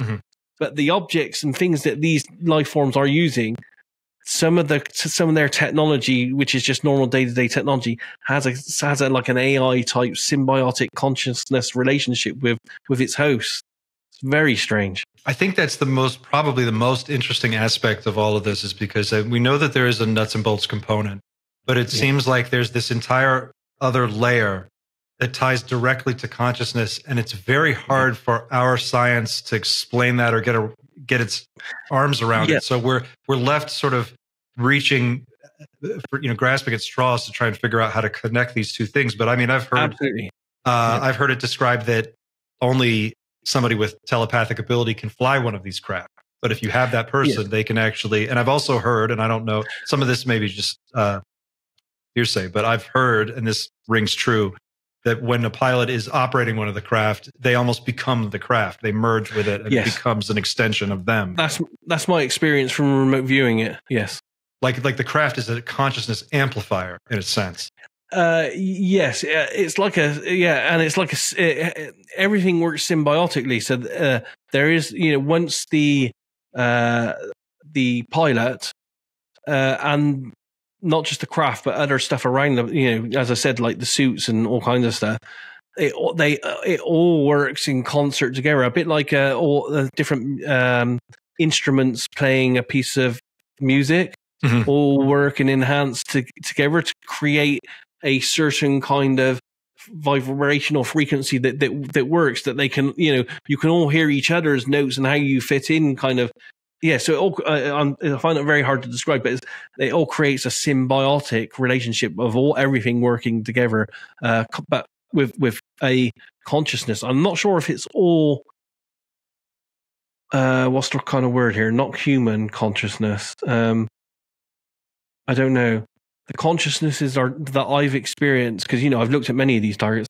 Some of them, like the one, for example, when I was looking at or feeling the suit consciousness, that had a consciousness feeling about it, but it wasn't as in depth and it have the same flavor as like a human, or as like a living thing kind of consciousness. It's almost a bit more like what we're finding now with our technologies of looking at AIs. It's a bit more of an artificial consciousness, I would say. That's probably the wording for it. Yeah. So That's I think interesting, because it suggests that there's like maybe biological consciousness that arises from a biological organism, and consciousness that is not necessarily biological, but no less. I think there's many different levels that we don't really understand. Some natural, and I think they have the ability to create artificial consciousnesses like AIs, but without having the massive supercomputers to run the AI. I think the computive power of these artificial consciousnesses are actually embedded in the structure of the universe itself at a micron level. Yeah. It's hard to understand it, but yeah. Yeah, that's the limitations of our language and vocabulary are pretty... It is, and even more as a remote viewer, because I'm there looking at it and seeing it, and I'm thinking, how do I put these feelings into words? Sure. No, that makes a lot of sense. I could see the challenge there. Yeah. Can you talk... go ahead. If this is going as a video, is this going out as a video or an audio? Video, but audio for some people, but mostly video. Would you like me to show you some, for example? Yes, sure. So I can share a screen here, can't I? Mm-hmm. Okay, so I'm going to share a screen here a second. Let me see if I can pull this up. Window, entire screen. Let me try to make this big. Excellent. So I'm just going to get rid of it. So this is I'm not going to say who the client is, but this is for a client to look at a future event that they might be involved in, which turned out to be UAP related. And it's just so you get the, can I move this window here? Yeah, I can. So you can get an idea of some of the information remote viewer gets. So this is all the admin stuff at the top, so that we know the structure of how I did the remote viewing. So I did this on 9th of February 2019 at 1:20 in the afternoon. I used CRV as a method. I was blind and I was alone when I did this. And all I had was that target number there. But because it's such a long number, I abbreviated it to 791 as my focus number, because I'm lazy. I can't be bothered to write that long number. So, I used the 791 as my launch pad here, and this is how I start getting information. So I knew it was a structure here, multi-layered, compact, made of hard grays. And you can see it's all, I'm trying to describe it in as low-level data as possible without saying what it actually is. So it's angular, irregular, complex shaped, angled, and manipulated, and so on. Then I start getting more information here. So then I decide to have a look at, I got a shape here, egg shape. So I was thinking to myself, okay, let's do a cross-section. What does it look like if I cross-section it? So here's my cross-section shape of the different layers to this material, which it feels like it's ceramic. Looking at a structure here again, I knew that it's moving and it's transitory, and I underline every time I get a word I know is important, I underline it. So I knew that the word transitory is very important here, and it had this structure had motion and movement, and it was dimensional. And I wrote here, it feels like an inorganic material that changes form and possibly even shape, a material that bends, reforms when a certain energy is applied. And it feels a bit like Play-Doh in the fact that it can, you can change its shape. So then I tried to look at it, and this is what I see in my vision of it changing shape and form. So it feels like a solid material that is pulled from one place to another, seeking to malform a form or structure that is in two places at the same time, but is also in the gap in between these 2 points. And it kind of has a feeling like it's molten kind of solder in the way it moves. Here's just some dimensional information here. Here's me now going into some sketches. So this is the object. It vibrates, hums, and then shifts. It's dense but moving, semi-solid, feels like it's ready to transform. When it transforms, it kind of like moves to a space, and then the rest of it gets pulled behind it. So it almost like banks into place, and it becomes semi-liquid. I think this is me just looking at the shape of it again. Slit curve, solid, dense, and it's vibrating. This feels like it's the hull. It's white, iridescent, curved, and it's a structure. Just go into more data here. It feels like the nose cone of an aircraft. It feels, I'm getting an AOL. This is what I said. My mind's then jumping to saying, oh, if it feels like an aircraft, this has got to be an aircraft. So that's like analytical. That's a guess. That's why that's marked off to one side. I'll just try to get some more shapes here. So here's the shape I was looking at. Then it looked like a tic-tac type shape, vibrating from the inside out. Here I'm trying to describe the movement mechanism inside of it, how it moves.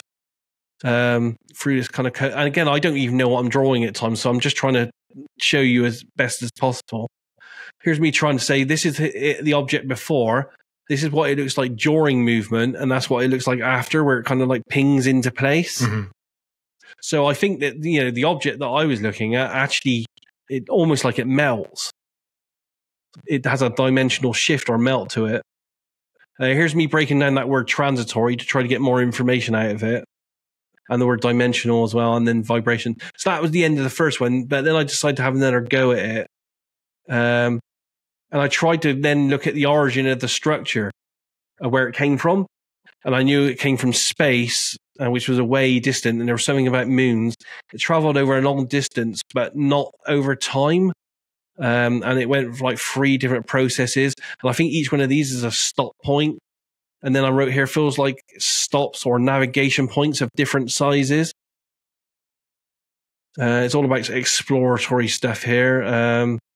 I started to measure. Oh, so that's what they were doing.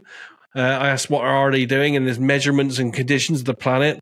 I sense a feeling of concern of being watched and measured, taking readings. Feels like they're looking for damage. They're observing, they're recording, and they're planning, and it's experiments. Had a feeling of science and observation of records, making numbers, charts, tracking data, making readings, observations, and reactions. They're watching us like we observe life, and it's almost like the feeling that they're looking at a zoo. We're the zoo. A bit more there. I don't know what I'm looking at here. So, this is just the object in movement here. I'm just trying to show where it's coming from here in space. Here's me looking at the side view of it again, of the materials. I wrote the materials as a prompt. And it's a composite, dense, compact, grey in layers which are coated. Very close, it looks like this, with all these layers, with energy that vibrates out for the layers. And then I kept seeing these weird, I don't know how the energy works, kind of. But I don't know anything about science, so I don't know what that means. And this is about how the vibration and the energy works through the craft itself, how it flows, the mechanism inside the craft that actually creates the energy that makes it flow. I wrote here, feels like a central control holding a fizzling, dense, heavy thing. It fizzles when used, like it is evaporating or similar. This creates a strange effect, which is a bubble. And then I talk about non-physicals and what they're doing, and symbiotic. Symbiotic is a key word from this technology. The life, the energy, the movement, all symbiotically work. Integrated. It's not separate.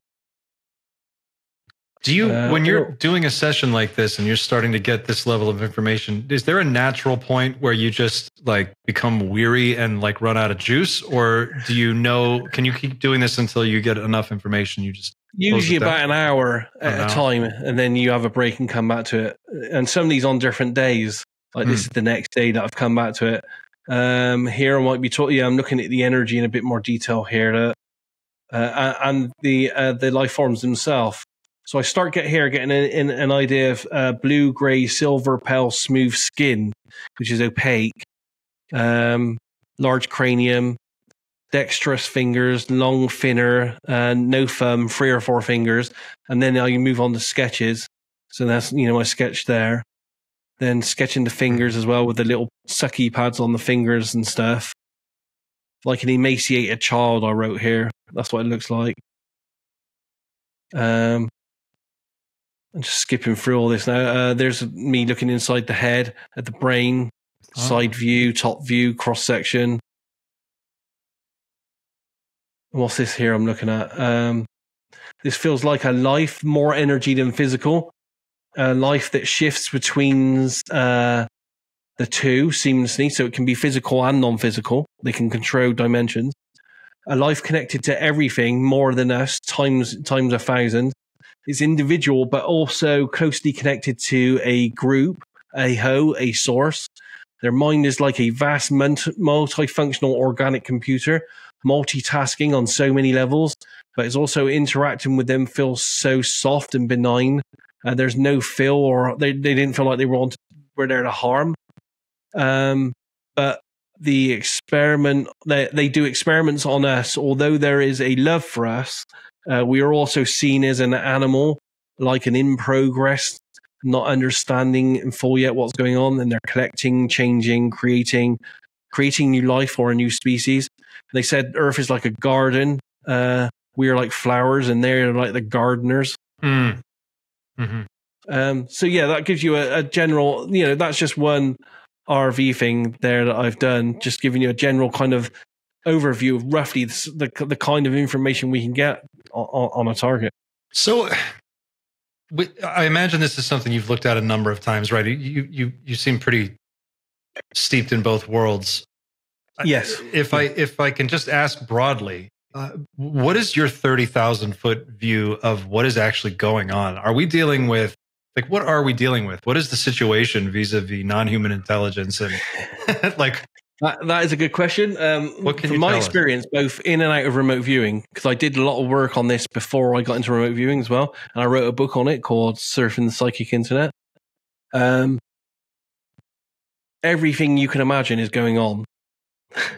Okay. Which doesn't help. So there are what we class as aliens, but there are also non-humans of many different levels of existence that we can and can't see, or we can and can't feel, that are interacting, with this Earth and above this Earth and everywhere else in the universe as well. And that's why it's complicated in that it's not just one thing. It's, it's like walking into the Serengeti in Africa, and it's not just elephants. It's all different types of things, all trying to live harmoniously together, but not harmoniously at the same time, because some of them want to eat each other and stuff, and some don't.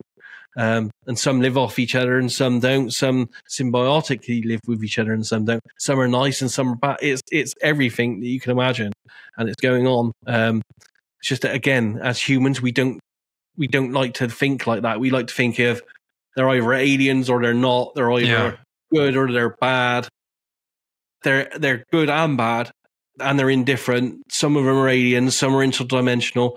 Some are things that we don't even know how to class, like, angelic beings, demonic beings, beings that have no form whatsoever, maybe microscopic beings that we just can't see because we don't have the wavelengths. So it literally everything going on. But the bigger question is, I think, there are non-humans and interdimensionals that are interacting with us, but there are also aliens, good and bad, that are interacting with us. Some that want to help us and want us to become more in touch with the universe and in touch with what they're doing. But there are some that seem to have a nefarious kind of part of what they're doing as well. Some of it might just be that we just don't understand, they might be doing the same kind of things to us as we do to our cows and our dogs and cats and that kind of thing. We treat them as being kind of nice to have around and kind of having a bit of a consciousness that we interact with, but they're not quite on the same level as us. So if we want to take them to the vet and get them chipped and stuff, we do it. And I think that's how some of them that are, looking down upon us see us, but we don't, we class ourselves as higher beings. So we don't like to think of it along those lines. That's the part that people would have a hard time with. Yes. I think that for the average person, in particular, the people who have come into the UFO conversation in the last, say, since 2017, as it's become more of a public conversation. Yeah. I think that the broad understanding is, like, humans have been in charge of the planet. This is our planet. This is our home. We've run the show. We're the star of the movie. And then recently this other thing is coming into our world. And there's going to be a point where it comes to a head, and then there's like a contact, and then it becomes Star Trek, and we go from there. Yeah. And what you're suggesting, or the picture, if I'm understanding correctly, that you're describing is more like we're waking up to the fact that we've actually been in the jungle the whole time. We just didn't realize it. And now there's like, we can see this jungle around us, but we don't know what's in it. It's like we've been blind or we've been wearing a a blindfold, and the blindfold's broken, and we're like, whoa, got all this stuff around us. That's is it good? Is it bad? How do we fit in with this? So how do you square what's been going on recently with David Grush and Lou Elizondo and To the Stars Academy? And we've had, talk about craft, and specifically of Ross Coulthard saying that there's a craft someplace that is very obvious once you know where it is. And can remote viewing help us find some of this stuff? Is there any way that, like, can we crowdsource this investigation and get some answers? Yeah, absolutely. And as I said, I don't know if you've seen this stuff that we've been doing, but like on my Hellfire group, I put out public projects on there. And for example, the public projects we've done so far, UAP related, are we looked at Frederick Valentich. He went missing from his plane in Australia in the 70s after seeing a UFO hovering above him. We looked at the Tic Tac UFOs, the Roswell chips that Corso said he saw, Council 9, the Skinwalker Ranch and the Hitchhiker Effect, Bermuda Triangle, Havana Syndrome. We worked with Whitley Strieber. He asked us to look at one of his implants. We looked at that and the origin of that. The Philip experiment. We even looked at exoplanet Kepler 452b, which is meant to be something that might be habitable, to see if we could see any life on that. And we found life and stuff. And the most recent one we did was viewed a thing from the 70s called the Betz sphere. It's this family that found this metal sphere. We looked at that. Most of the remote viewers that looked at that found that it had some kind of very strange off-planet consciousness that was driving it and moving it in origin-wise. So we've been putting out loads of projects. The only problem we have as remote viewers is that, there's loads of stuff that I would personally love. I've been looking at UFOs since '89. There's loads of stuff that I'd like to do, but because we have to work blind, I can't self-task myself to go look at these kind of things. I have to wait. So I had to literally wait 20 years for someone to get up the numpty to task me to look at Roswell, for example, and Area 51. I had to wait for someone to task me it in a proper manner to have a look at that. I think I wondered, to what extent do remote viewers work with other researchers in the UFO community to sort of cross-reference different data? As I said, I've done 2 projects now for members of the TTA group. 2 paid-for projects. So they've paid me to look at stuff for them. I've been in dialogue with several other people in the field that are heavily involved. What's the most surprising thing that you've personally learned about the phenomena? Oh, that's a good one. I would say how long it's been going on, and the fact that if anyone's an alien, it's us. And how integrated it is into every part of human existence, and other, the moon and for example, the moon and Mars are hugely important assets to what's going on with this, that you hear rumors about and people talk about the odd structure or the odd light, that kind of thing, but no one's actually gone into the depth of like the remote viewers have. And I think they're massively important, or it will come out one day that they are massively important to what's happened to human existence. Yeah. Can you elaborate on that a little bit, or would that be opening a huge can of worms? There are past and present structures on the moon and Mars which are fully occupied, and that we probably came from one of those, probably Mars more than anything else at one point, and our past origins are from other places in the universe where we didn't originate here on Earth in this form. Kind of like a Battlestar Galactica kind of a situation. There's indications that some of these beings have been on a very long migration across the universe, and we are just a very small, a very small part of that.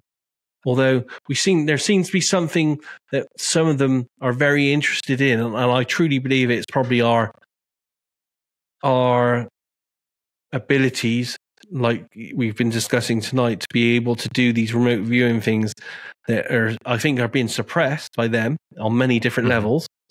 Maybe even using physical devices, which is what some people seem to indicate, but definitely sociologically and physiologically, over the decades.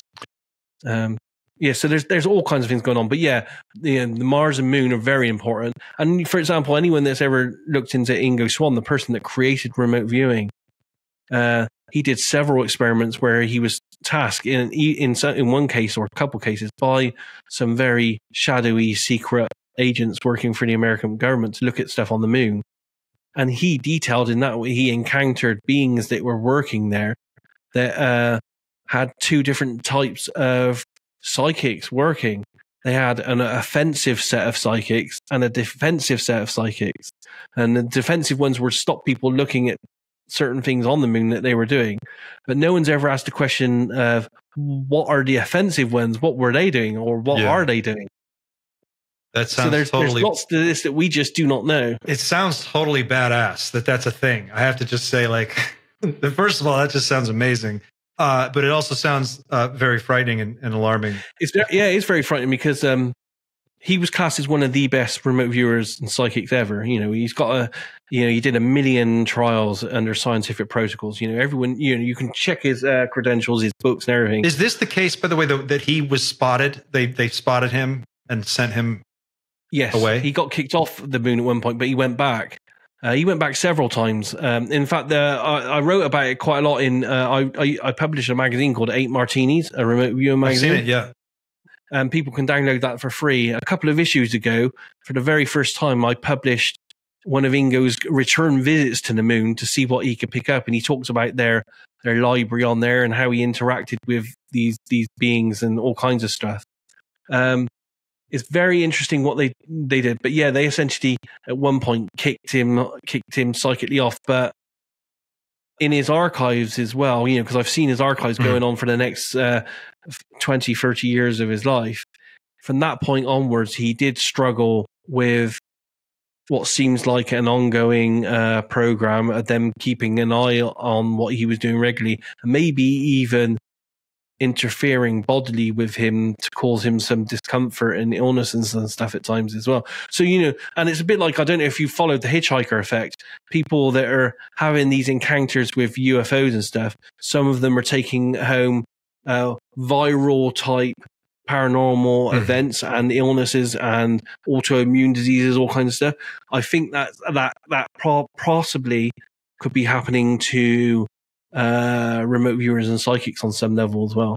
It's almost it seems to support this idea that there's this branch of the tech tree that can be built up around this ability, and somehow we've completely missed it. And it's almost like it seems like magic to us, but it'd be like if we took AI back to World War II and used it against the Germans, they'd think these people are crazy. Absolutely, yeah. That's a good analogy. Yeah, I think that's pretty much where we are. Interesting.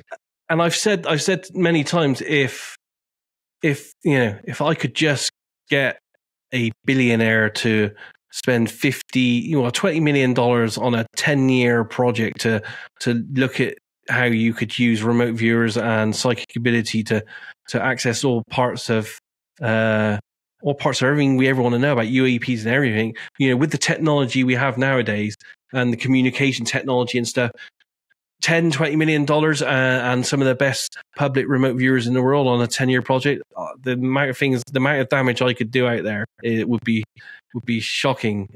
But it's just not being done right now. I feel like that's a project that could be crowdfunded, and I feel like there would be enough people.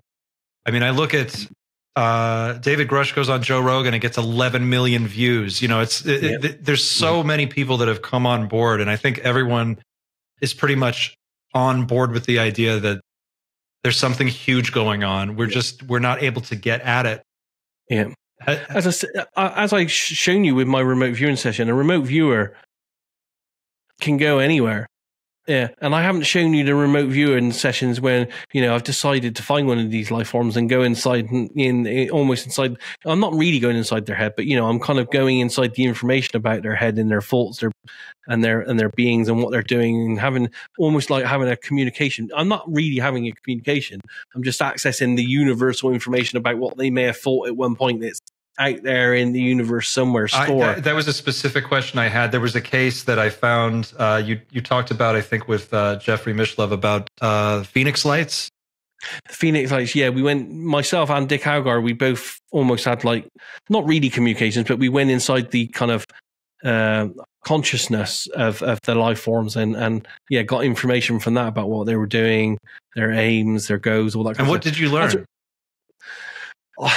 I have to be honest, that was several years ago, so I can't. I'm doing three or four of these a week at the moment, so it all for me. I literally have to go back and look through what I wrote at the time because it all just like melds into one big pot for me nowadays. So I can't remember too much on that. Dick did more than I did on that case. I've done other cases like for example, I did, and again, there's a video online. I have a channel called.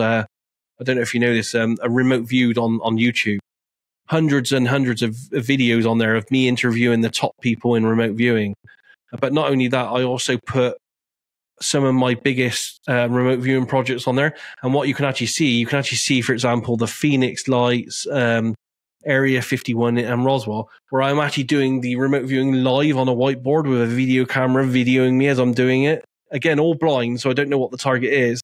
So you actually see me in live real time getting the data. And you'll see, like when I looked at, for example, Area 51, I didn't know I was looking at Area 51, but I knew I was looking, obviously, because I could see the levels of an underground facility.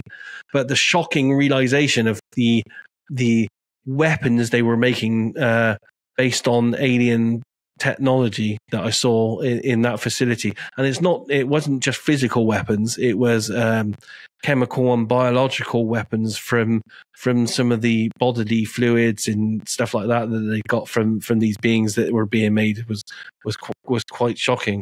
I recently saw a clip of an interview. Oh man, who was it?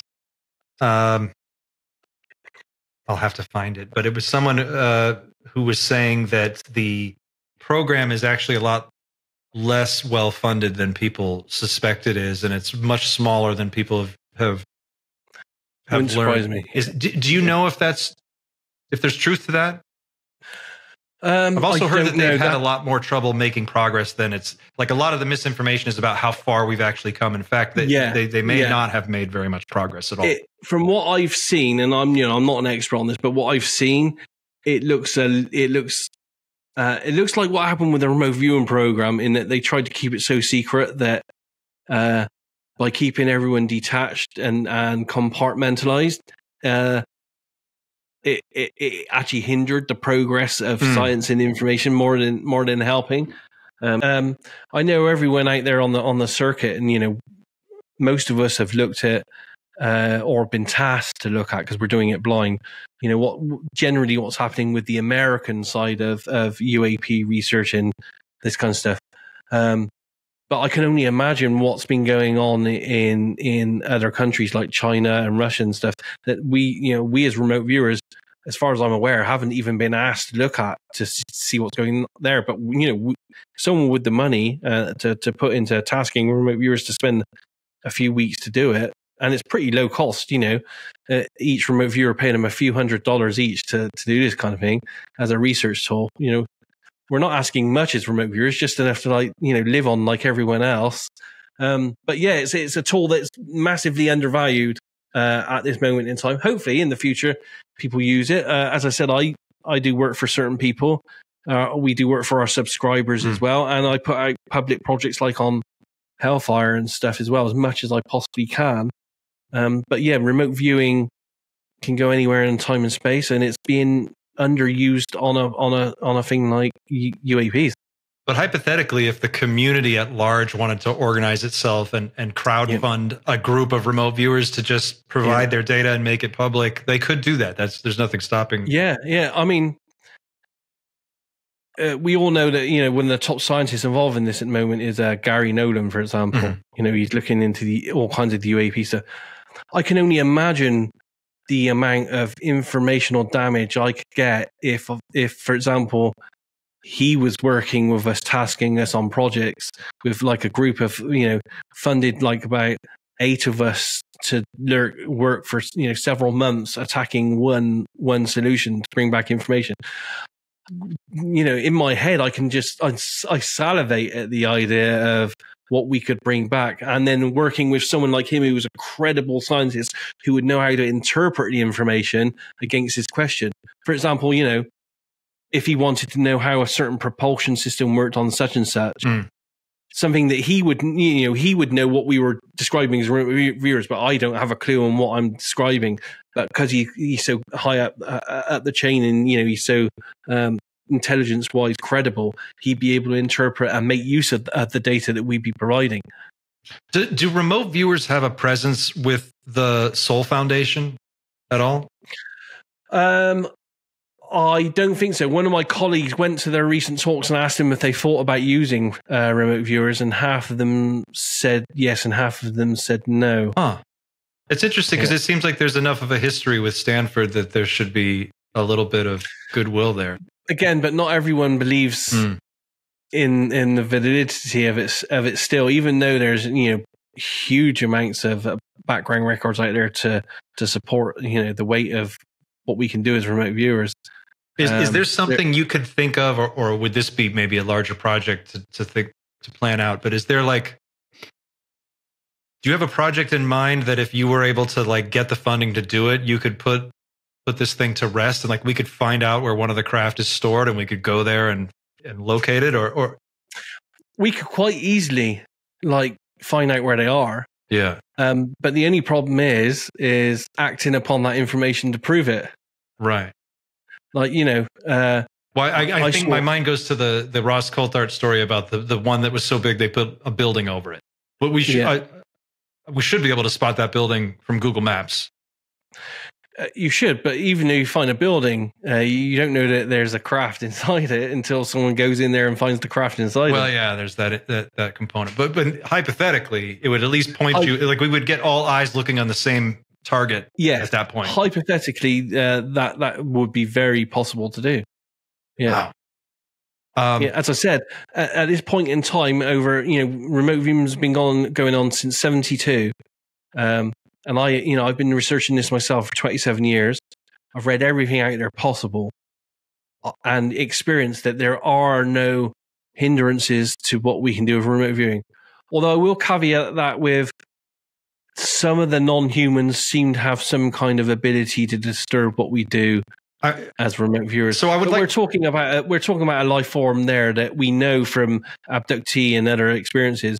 They have a capacity with their mind that seems to outweigh our ability somewhat in that.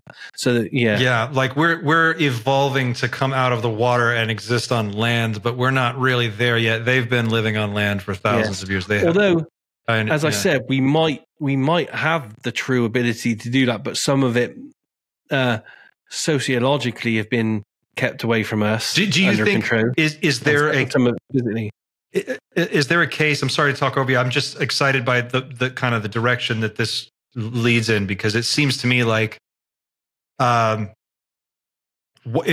could have like a Jedi Academy for people to basically develop their mental abilities. And you could, if you took 500 Buddhist monks and you put them in a room and gave them, and you had $1 billion in 10 years, could you turn them into?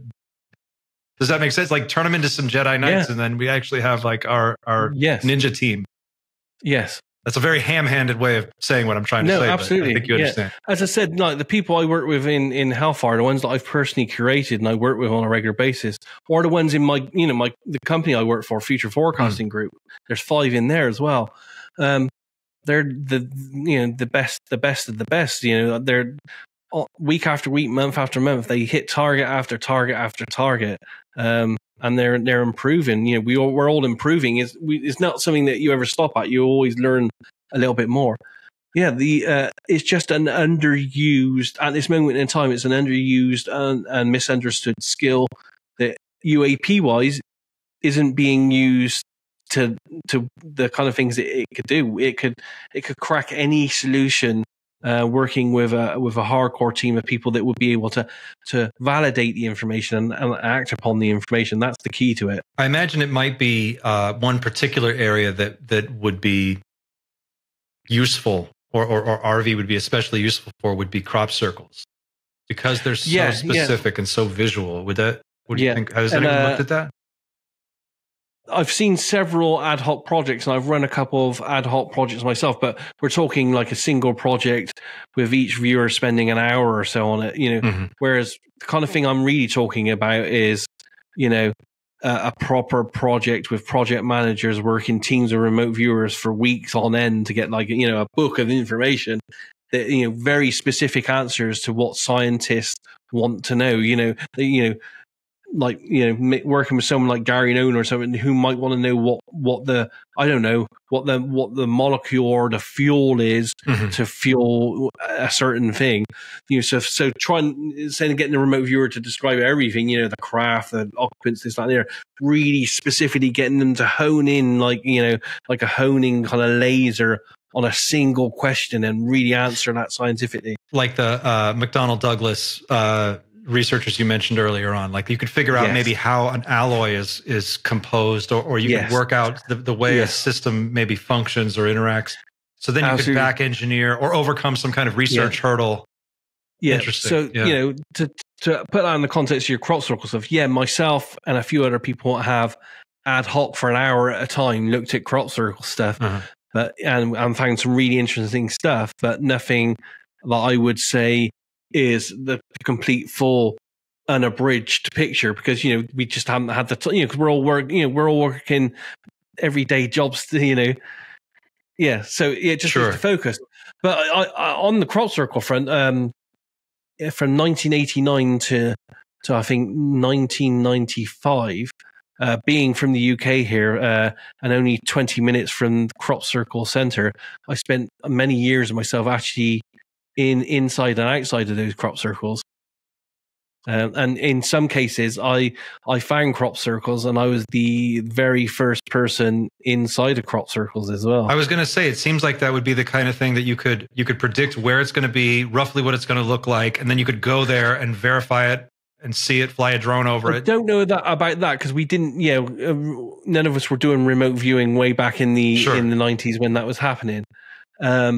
Yes, but it would be possible nowadays. Although there's a lot of what I call faking activity nowadays involved. But I was involved in crop circle research way back in the 89 period, and in fact, I even have samples from some of the 1989 crop circles, the big ones of the day. Actually, here it's sealed up in containers. Wow. I know that was a lot of the stuff that Linda Moulton Howe was working on. Yes, I did see her occasionally in the area. She frequented the barge in pub where everyone else met. And that's funny. Of an evening, yeah. So she was there. She was there most evenings as well. How are you on time, by the way? Because we're coming up on 2 hours, and I have a couple more questions. I'm okay for a little bit longer if you want. Yeah. Okay. I have a few audience questions that people were very specific about these. They wanted me to work these in. Yep. The first is the Pat Price connection. Can you sort of flesh out the story about Pat Price and I understand that he located some bases, and this may tie into what you were talking about interference. Can you kind of flesh that picture out a little bit? Or am I putting you on the spot? I don't want to do that. A little bit. Pat Price was he was one of the best viewers in the 70s. I'd say he was the best viewer, very accurate. Accurate wise, he was just astounding. He'd be able to look inside a filing cabinet and read the a project name on a document, for example. He was that accurate. There are rumors that he was murdered. I think that's pretty much out there in the Third Eye Spies documentary by Targ, and there's good evidence to support that. I think he made some mistakes at the time because he was a very ardent Scientologists. So I think he made the mistake of, in Scientology, you have to debrief with people every day or so. And he made the mistake of telling Scientology everything that was going on at SRI. So stuff then leaked about what was going on to the Russians and stuff. And he was doing all kinds of stuff as well. He was actually able to pick up Russian communications and stuff.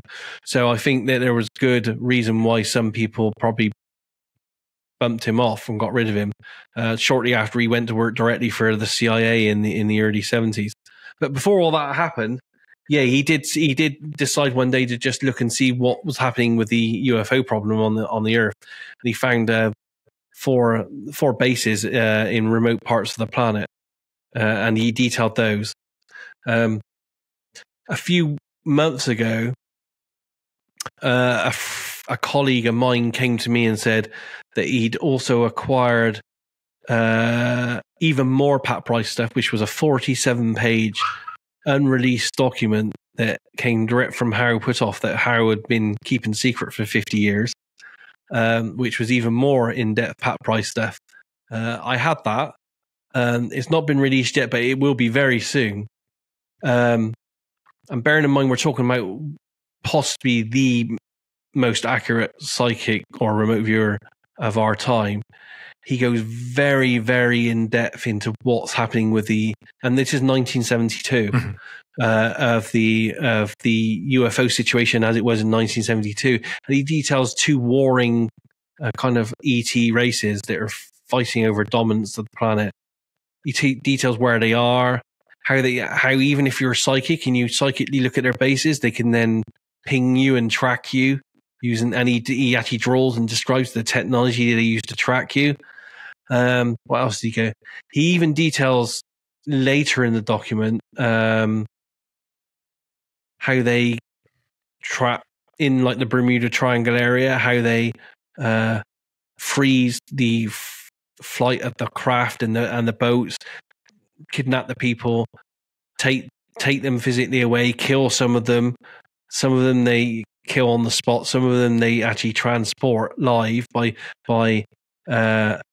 doing medical experiments on their heart and lungs to make them movable in some way. So and again, this is 1972. He's detailing all this. What else does he also details? And there's this. This might be some of the reasons why it's not been released so far. He details every facet of human society: science, financial, military, political, and how they've been infiltrated by certain non-humans to keep us in a perpetual state of conflict with each other, so that we're thinking about fighting each other and we're looking in the direction of what they're doing. And he actually names these departments, in like finance, banking, religion, and everything, and who is an infiltrator type, hybrid type person and stuff. This is a really interesting dimension in the UFO conversation, because this comes up a lot, and I think it's one of the really there seems to be a resistance to talk about abductions, what is described as the hybrid program. This was talked about a lot more in the 90s, in the late 80s, and then it seems like that conversation abruptly comes to a stop. Yeah. And we've picked back up with craft and reverse engineering and government retrieval programs. But the question remains, like, at one time, a lot of people were saying that there was a huge there, and John Mack is probably the best example of someone of a high stature who was looking very seriously at this. What do you make of the abduction phenomenon, hybridization? Is there a there from what you've gathered, or is this all just like, interesting stories? No, absolutely. But again, it's not. I don't think it's as black and white as we think. I don't know exactly why they're doing it and who's doing it, but at least some of them are doing those kind of, some of them do treat us like we treat cows. Mm-hmm. As they said to me in some of the RV sessions I've done, we're like a farmyard to them. But it seems like farm animal.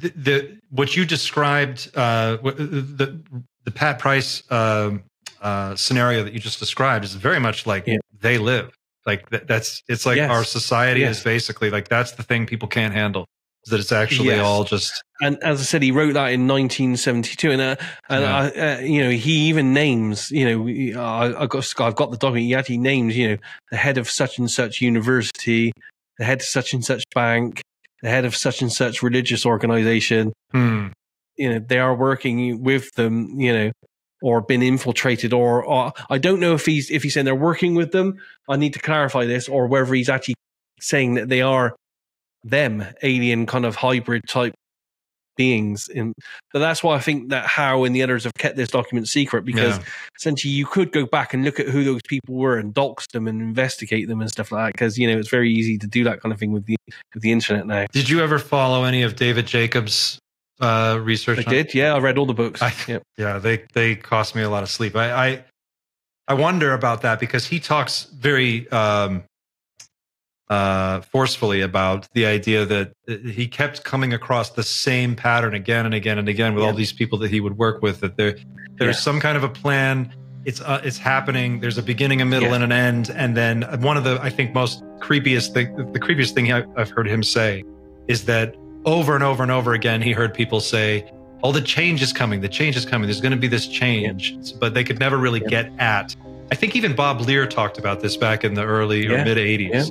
Something enormous is going to happen, and these people who have been abducted, and there's probably over 100,000 of them, have been given some place to go and something to do. But under our best hypnotic techniques, we cannot find out what it is. These aliens, the gray aliens, would tell the abductees, soon there's going to be a change. It's going to be wonderful. Oh, you're going to love it. The change is coming soon. Soon there's going to be change. Everybody's going to be happy. Everybody's going to know his place. So I'd ask him, well, what do they mean by the change? The abductees did not know. I said, well, what do they mean by soon? It could mean, for them, 10,000 years from now or 10 minutes from now, for all we knew. And they said nobody knew. They didn't know. Abductees did not know. So then abductees would be brought into a room and look at a screen on the wall, a screen-like device is the best way I can put it. And there's a picture, and these are two actual cases, a picture of a picnic.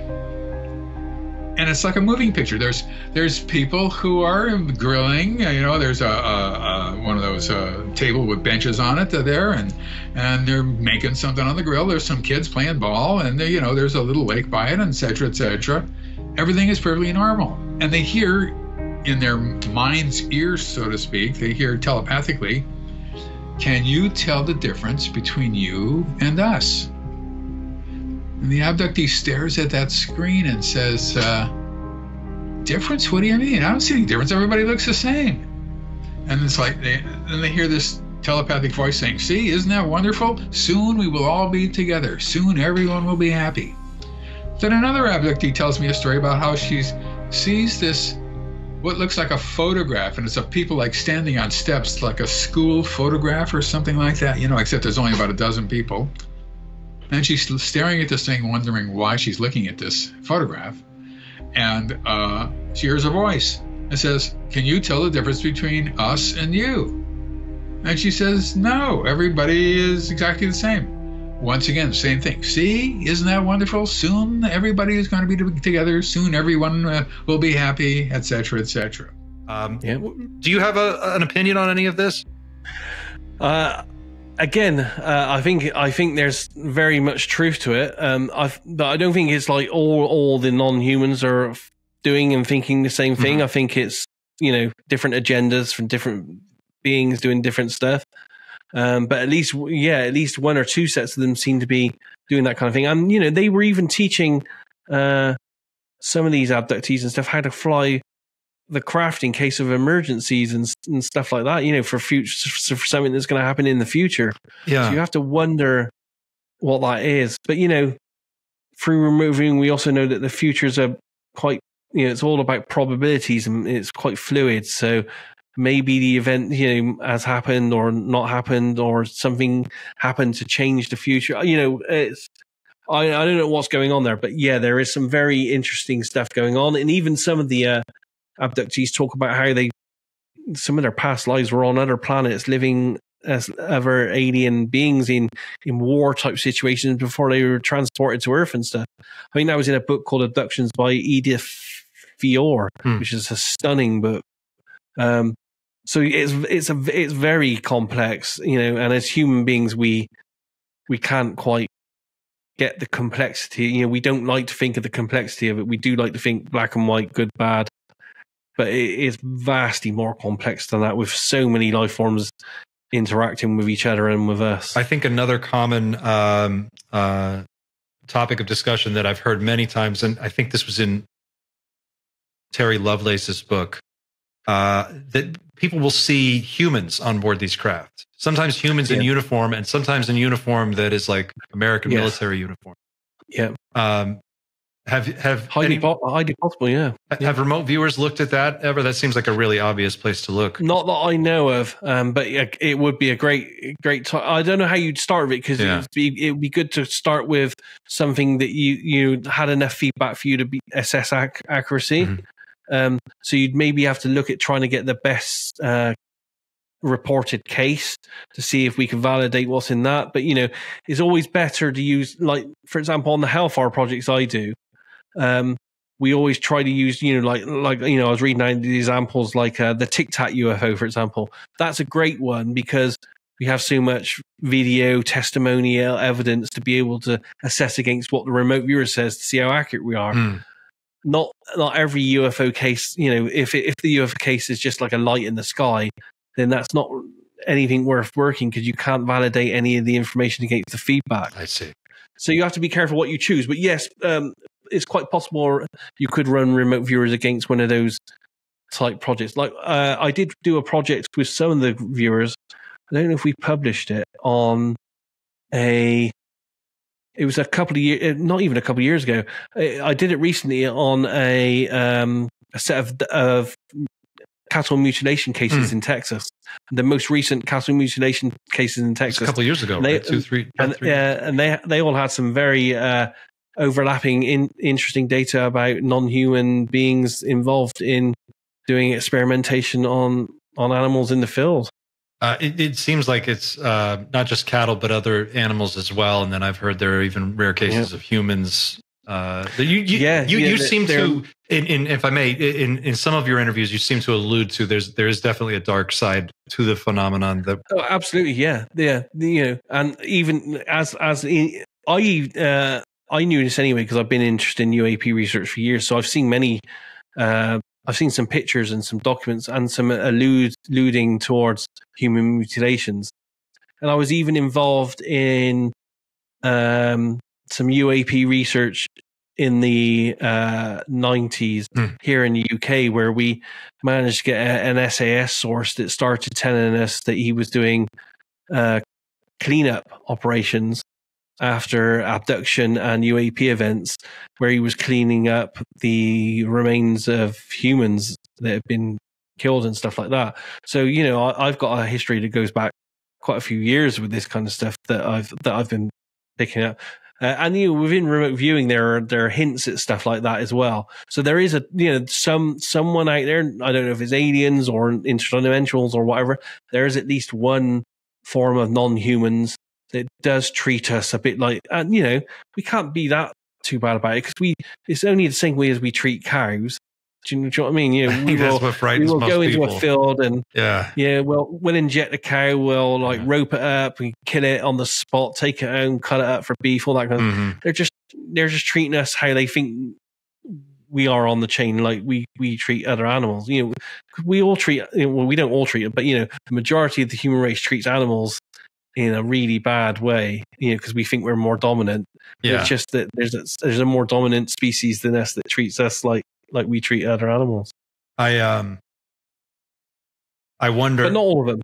Sure, no, that and I think that's what's frightening, is because when we really think about how we treat animals, I think we all know it's not. But there are some beings out there, physical, non-physical, alien, or I don't know what they're, or maybe they're all of those. That do treat us however they see fit, as science kind of medical kind of things to do what they want with. Do you think there's anything to the discussion around some kind of event. It seems like we've heard this a lot in the last few years, that there's something pushing this disclosure process forward at a certain, accelerated rate. Well, some that's kind a of good question. An end point that we're going to get to, where we're all going to know that day when it happens that we're there. Oh, that's a good question. It's not anything I've been asked to remote view to look at. But remote viewing wise, myself and others have inadvertently come across data that indicates that very soon in the future there's going to be some very big catastrophic global changes. I don't know if that means that that'll intercede with UAP stuff or anything, but so I don't know the full extent of it. So I don't know if UAP related, to be honest, but I do know that there are some very big global changes on the very near horizon. When you say very near, I have to ask, like, what does that mean? Like, how would you? In terms of years, I'd be surprised if we went past 5 years with it. 5 years? Maybe even closer. Do you see these as natural Earth changes, or some type of a nuclear conflagration? Or it seems it doesn't. The data that I'm seeing doesn't seem to indicate. Because we've had some experiences on future forecasting where we've accidentally started describing some of these events, and they don't seem to be natural. They seem to be based around. We were getting a lot of nuclear type data with it. One specific. And we were getting this just weeks before the Israel-Palestine conflict started, and then that started. There's a lot of really biblical vibes. I do know as well. I do know that some of the how best to say this without saying any names. Some of the most prominent people that have put money into UAP research and maybe ranch research and other things that have lots and lots of money, are also convinced by some of the data they've been given that something very catastrophic is going to happen in the US within the next 5 years. Would this be connected to why Mark Zuckerberg's building like a $200 million underground bunker? Well, that seems very coincidental. And I'm not talking about those people. I'm talking about people that are UAP mysteries based, that are putting money into researching because they've been told or they've seen indicated in psychic predictive data and stuff that something is on the near horizon, and they're looking to try to hone in on the date and time for it. Is this Bob Bigelow? Is it one of those people? I wasn't going to mention any names, but you did. I've seen an interview with Bob where he he says I'll just say he appears very somber in the interview, and I'll leave it there. Well, now you mentioned it, I know for a fact that they are funding and looking into, and they're very seriously. They have very serious information about a near-term catastrophic US event that they're very seriously investigating. I mean, what do you think people should do with that information? Like that's something that is tough to really process. Like how do you fit that into your day? Let me just ask you into personally. My day, I try to look as much as I can with remote viewing into what's going on future-wise, but by being as blind as possible. I'm not trying to be influenced, because I've heard that. I'm trying not to look and force for something. I also keep an eye on all the news to see what's happening, and I try to be as prepared as I can for stuff like having I tell people, you'd have to be crazy in today's society not to have a couple of months worth of supplies of everything in your house, just in case. It costs hardly anything.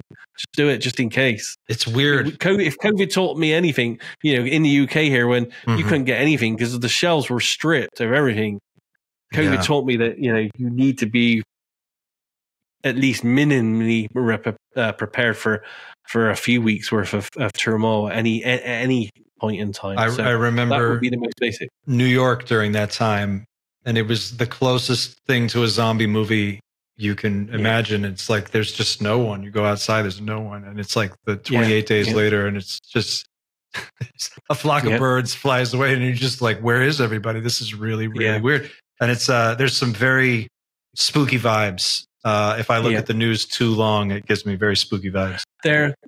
It's weird because we start picking up stuff, and we within Future Forecasting Group, we actually had stuff very early on that we had stuff a year in advance that indicated the COVID stuff, but we didn't know what we were seeing because when we were getting data, we were like tasked to look at the New York parade in New York, the Macy's Day Parade, whatever it is, and we were like, well, there is no parade, there's nothing happening. We didn't get any parade data, but we didn't know what to do. We didn't know that it was lockdowns were unheard of.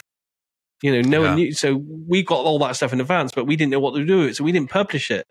So you can like see the shadow an event will cast without actually being able to see the event. The weird thing is some of these events are so big and so massive and so luminous that they attract us more than the target we're meant to be working on. And this happened just before the Palestine-Israel thing. For several weeks in Future Forecasting, we were tasked by our group, our project managers, to look at a future medical technology that would save lives. But all 5 remote viewers didn't describe that. We all described an event of a war starting. And a war that would then escalate to be something even more warlike and bigger. So we reported that, and then our project manager said, no, you all missed. Here's the target again. Go back and have a look at it again. So we did it again. We all missed it again. And this never happens. We all missed it again, and we all report the exact same things again, which is war type stuff and then a bigger nuclear type war. That happened 3 times, and we've never done that in the 5-year history of doing. How far out were you trying to look where you ran into this wall? I can't remember. Only something like about 10 years or something. So is this are you suggesting that there's a barrier beyond which like an event takes place that we can't see? What I'm saying is they tasked us to look at a mundane target of looking at some kind of future medical technology.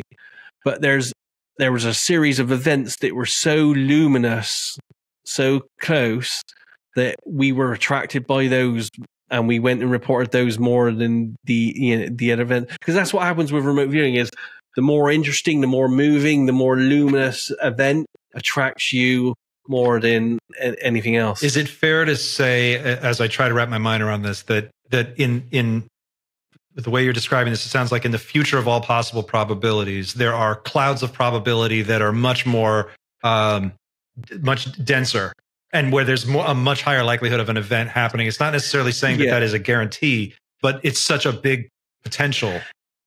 Yeah. What happens with remote viewing as well is the best targets, or the targets that attract the remote viewers the most, are the targets with the most entropy, which is entropy is like the most change, the most information, the most, they're like the biggest, noisiest, brightest, noisiest changing global type things. So we start picking out this stuff, and then we put out this stuff. We don't usually put this kind of stuff out because we don't know what to do, but we did actually put out there, okay, we think conflict's on the horizon, something big's going to happen. And then like 4 weeks later, the Palestine and Israel thing started, which confirmed a lot of our data, because we actually then had feedback, so we could say, okay, this is exactly what we were sketching. But some of the other stuff, 50% of the stuff that we were sketching, the really big stuff, we're talking, and we were getting lots of hardcore nuclear type stuff. So this would be hasn't come to pass. This would be similar to like the example we looked at earlier of the person who could do echolocation with a clicker. They're walking around, and then suddenly like a police siren goes off and a giant truck drives by. It's clouding the space, and they can't. So as a remote viewer, you can't necessarily look past that. You're so. Do you get sucked into the sort of the gravity of that event? Is that kind of how it goes? Yeah, because there's a part of us in the process that wants to be, not us, but there's part of us within the RV process that's wants interesting things. It doesn't like boredom. So when it sees something big and luminous and that affects the entire globe on the horizon, a few weeks away, it gets more attracted to that, like a moth to a light, than it does to, if the target's a tiny little light over here with hardly any interest at all. So if the main target was a medical thing in the future over here and it's a tiny little light in the distance because it's not going to affect many people and it's not really interesting, but then it sees this big, a few weeks away, a big event that's going to change millions of people's lives. There's going to be bombs, emotions, all this interest in that. There's a part of you goes, well, that's more interesting over there. I'm going to go see what that is. And it goes to that instead. Do you have the sense, and I don't want to put you on the spot, and I'm not holding you to this, but do you have the sense that the Israeli-Palestinian situation, does this explode into something much larger, or does this resolve itself? All I can say is approximately half our data has been confirmed that we saw.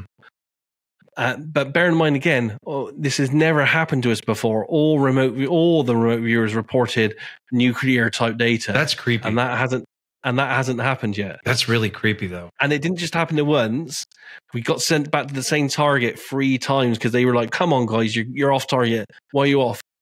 All of you go back, redo it." You're saying across the remote viewing community at large, you are as an expert, subject matter expert in this field and a practitioner yourself, and being in contact with a number of remote viewers around the world, you're saying that all of them are running into this same. No, not all of them. I will clarify though that once we published the stuff, I did have people approach me on Facebook and stuff and say, weirdly, we're getting the same or similar data coming up in our RV. I had at least 2 groups doing that. Okay. And also independently, a year before that, I ran into, as I said, you've mentioned the name Bigelow Group, were also independently looking at a big, but their event is US based. They're thinking there's some other people, not me as remote viewers, but other psychics or intuitives had indicated to them of a big catastrophic US event in the near future. Yeah. So there are lots of people out there picking up very catastrophic, luminous psychic events, or probable events, I should say. Yeah. In what I would class as the near future, that we're all slightly worried about looking at and tentatively. To be clear, the near future, we're talking about 10 years or less. Yes, more or less. Yes. Okay, maybe. Yes. Okay, I've kept you almost half an hour over. If I may, I want to throw one more question at you from the audience. Yeah, go for it. Really, I had a bunch of people ask me, "What can you tell us about Antarctica? Is there something big going on there? What do you know?" RV, I've obviously seen all the rumors and looked at it normally, and it does look like there's something there. But RV wise, I've only been tasked to look at it once or twice, and it wasn't a very big project. It was only like have a quick hour-long glance, and we did see some facilities and man-made structures underneath the ice that were doing weird stuff. I can't remember the depth of what though, and as I said, it wasn't. That's the shame with some of this stuff is I don't get given enough a time to look at things. It's like because like when we're doing it in future forecasting, we're doing like 3 of these a week, and it's like okay, you do it, you spend a couple hours on it, move on, let's get the next bit of content out. Yeah. So it's one of those things that I think there's definitely something there. Something I don't know what's going on, but it looks like something that's. Definitely has some kind of military component to it, but there's might be something more than that as well because the motion of some of the vehicles seem to be UAP type based. But I have to be totally honest in that any of the work we've done has been very preliminary, and it would need a proper project to look at it. But has anybody? Like there's something. I'm sorry to jump in, but this just popped in there. Has anybody ever looked at any of Gary McKinnon's stuff, the NASA hacker who supposedly? Not that I'm aware of. No, not RV wise. No. Wow. Oh, that's interesting. again, do you know what I mean? Yeah. As I said, if someone had the funding to get remote viewers to look at this on a serious basis, I feel like it's such a slam dunk to get the UFO community to crowdfund. Like, I feel like that is going to happen sooner or later. Someone's going to organize that. As I said, my colleagues and I, as I said, we put out as much as we can on like Hellfire. There's a good wealth of stuff on there. I mean, anyone that's interested, I definitely recommend you look at the Whitley Strieber implant one and the kind of stuff we saw at what was going on at the Skinwalker Ranch with the hitchhiker effect and how that happened. I mean, the in-depth information we got on that, where we tracked the portals that were being created, who was creating them, what they were doing, all that kind of stuff, is really interesting. But that's me and a few colleagues doing this on a non-paid for ad hoc basis. But I'm trying to use the best remote viewers that I can find on the public circuit to do that. Are you familiar with any of the research that's being done on DMT? The people who maybe, there's a group I know that is doing DMT like drips, and they're basically trying to send people into hyperspace for a period of time and then have them come back with data. Have you heard anything about that? I've seen articles and interviews, that kind of stuff on TikTok and all that kind of stuff, but I haven't explored it myself because I can do all that kind of stuff without any drug. Yeah. As I said, my first book, Surfing the Psychic Internet, was I was part of it wasn't remote viewing back then. It was a circle kind of psychic development channeling group where we spent 12 years creating a portal and going off into hyperspace to communicate with non-human entities for 10 years. Wow. For people who are not as up to speed on this and want to learn more, what is the best resource that you can direct them to for the beginner and the layman?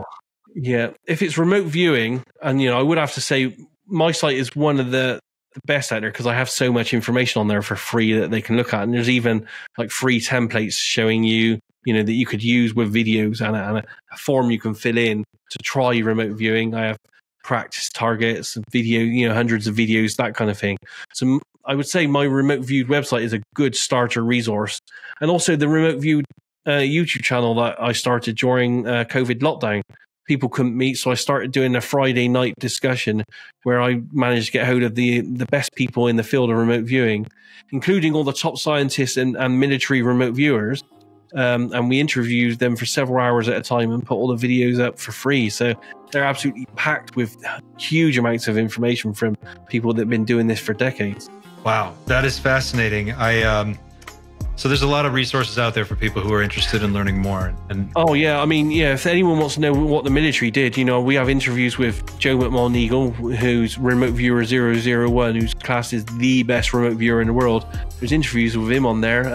Dr. Ed May, he is actually director of the Stargate remote viewing program for the last 5 or 6 years of its life, but he also started in there in the 70s. So he spent 30 years doing this for the American government, NSA, all that kind of stuff. There's interviews with all those people and they're spilling the beans on every aspect. Dr. Ed May, for example, goes into great detail about visiting the Russians and seeing how much better the Russian remote viewing projects were than the US. Were they significantly better? Significantly better, significantly more funded, significantly more people. Yeah. Wow. I wonder. And it's hardly talked about. Hardly anyone knows about it or anything. It's just gone. Do you think these programs are still going on in a classified way, being funded? It seems like they must be, right? Yeah. Until a year ago, I couldn't find any evidence everywhere. And trust me, I looked. Being a historian, I looked everywhere. But I have now, over the last year, had some of the top people who should know and who would know actually confirmed to me off the record that there is projects going on. Yeah. I can't imagine there wouldn't be. But it would be like the UAP programs now. It would be corporations doing it in special access type programs, and it probably wouldn't even be called remote viewing. It'd probably be called something like strategic intelligence gathering or something. Some boring name that no one would ever look at. Yeah. So no one knows what it is, and it just looks like it's human intelligence or something. Truly fascinating. Daz, thank you so much for carving out the time to have this conversation. I've kept you half an hour longer than I promised I would, and it's been great fun, and let's do it again sometime. Just hit me up. I would love to. Thank you so much. I'll let you get back to it, and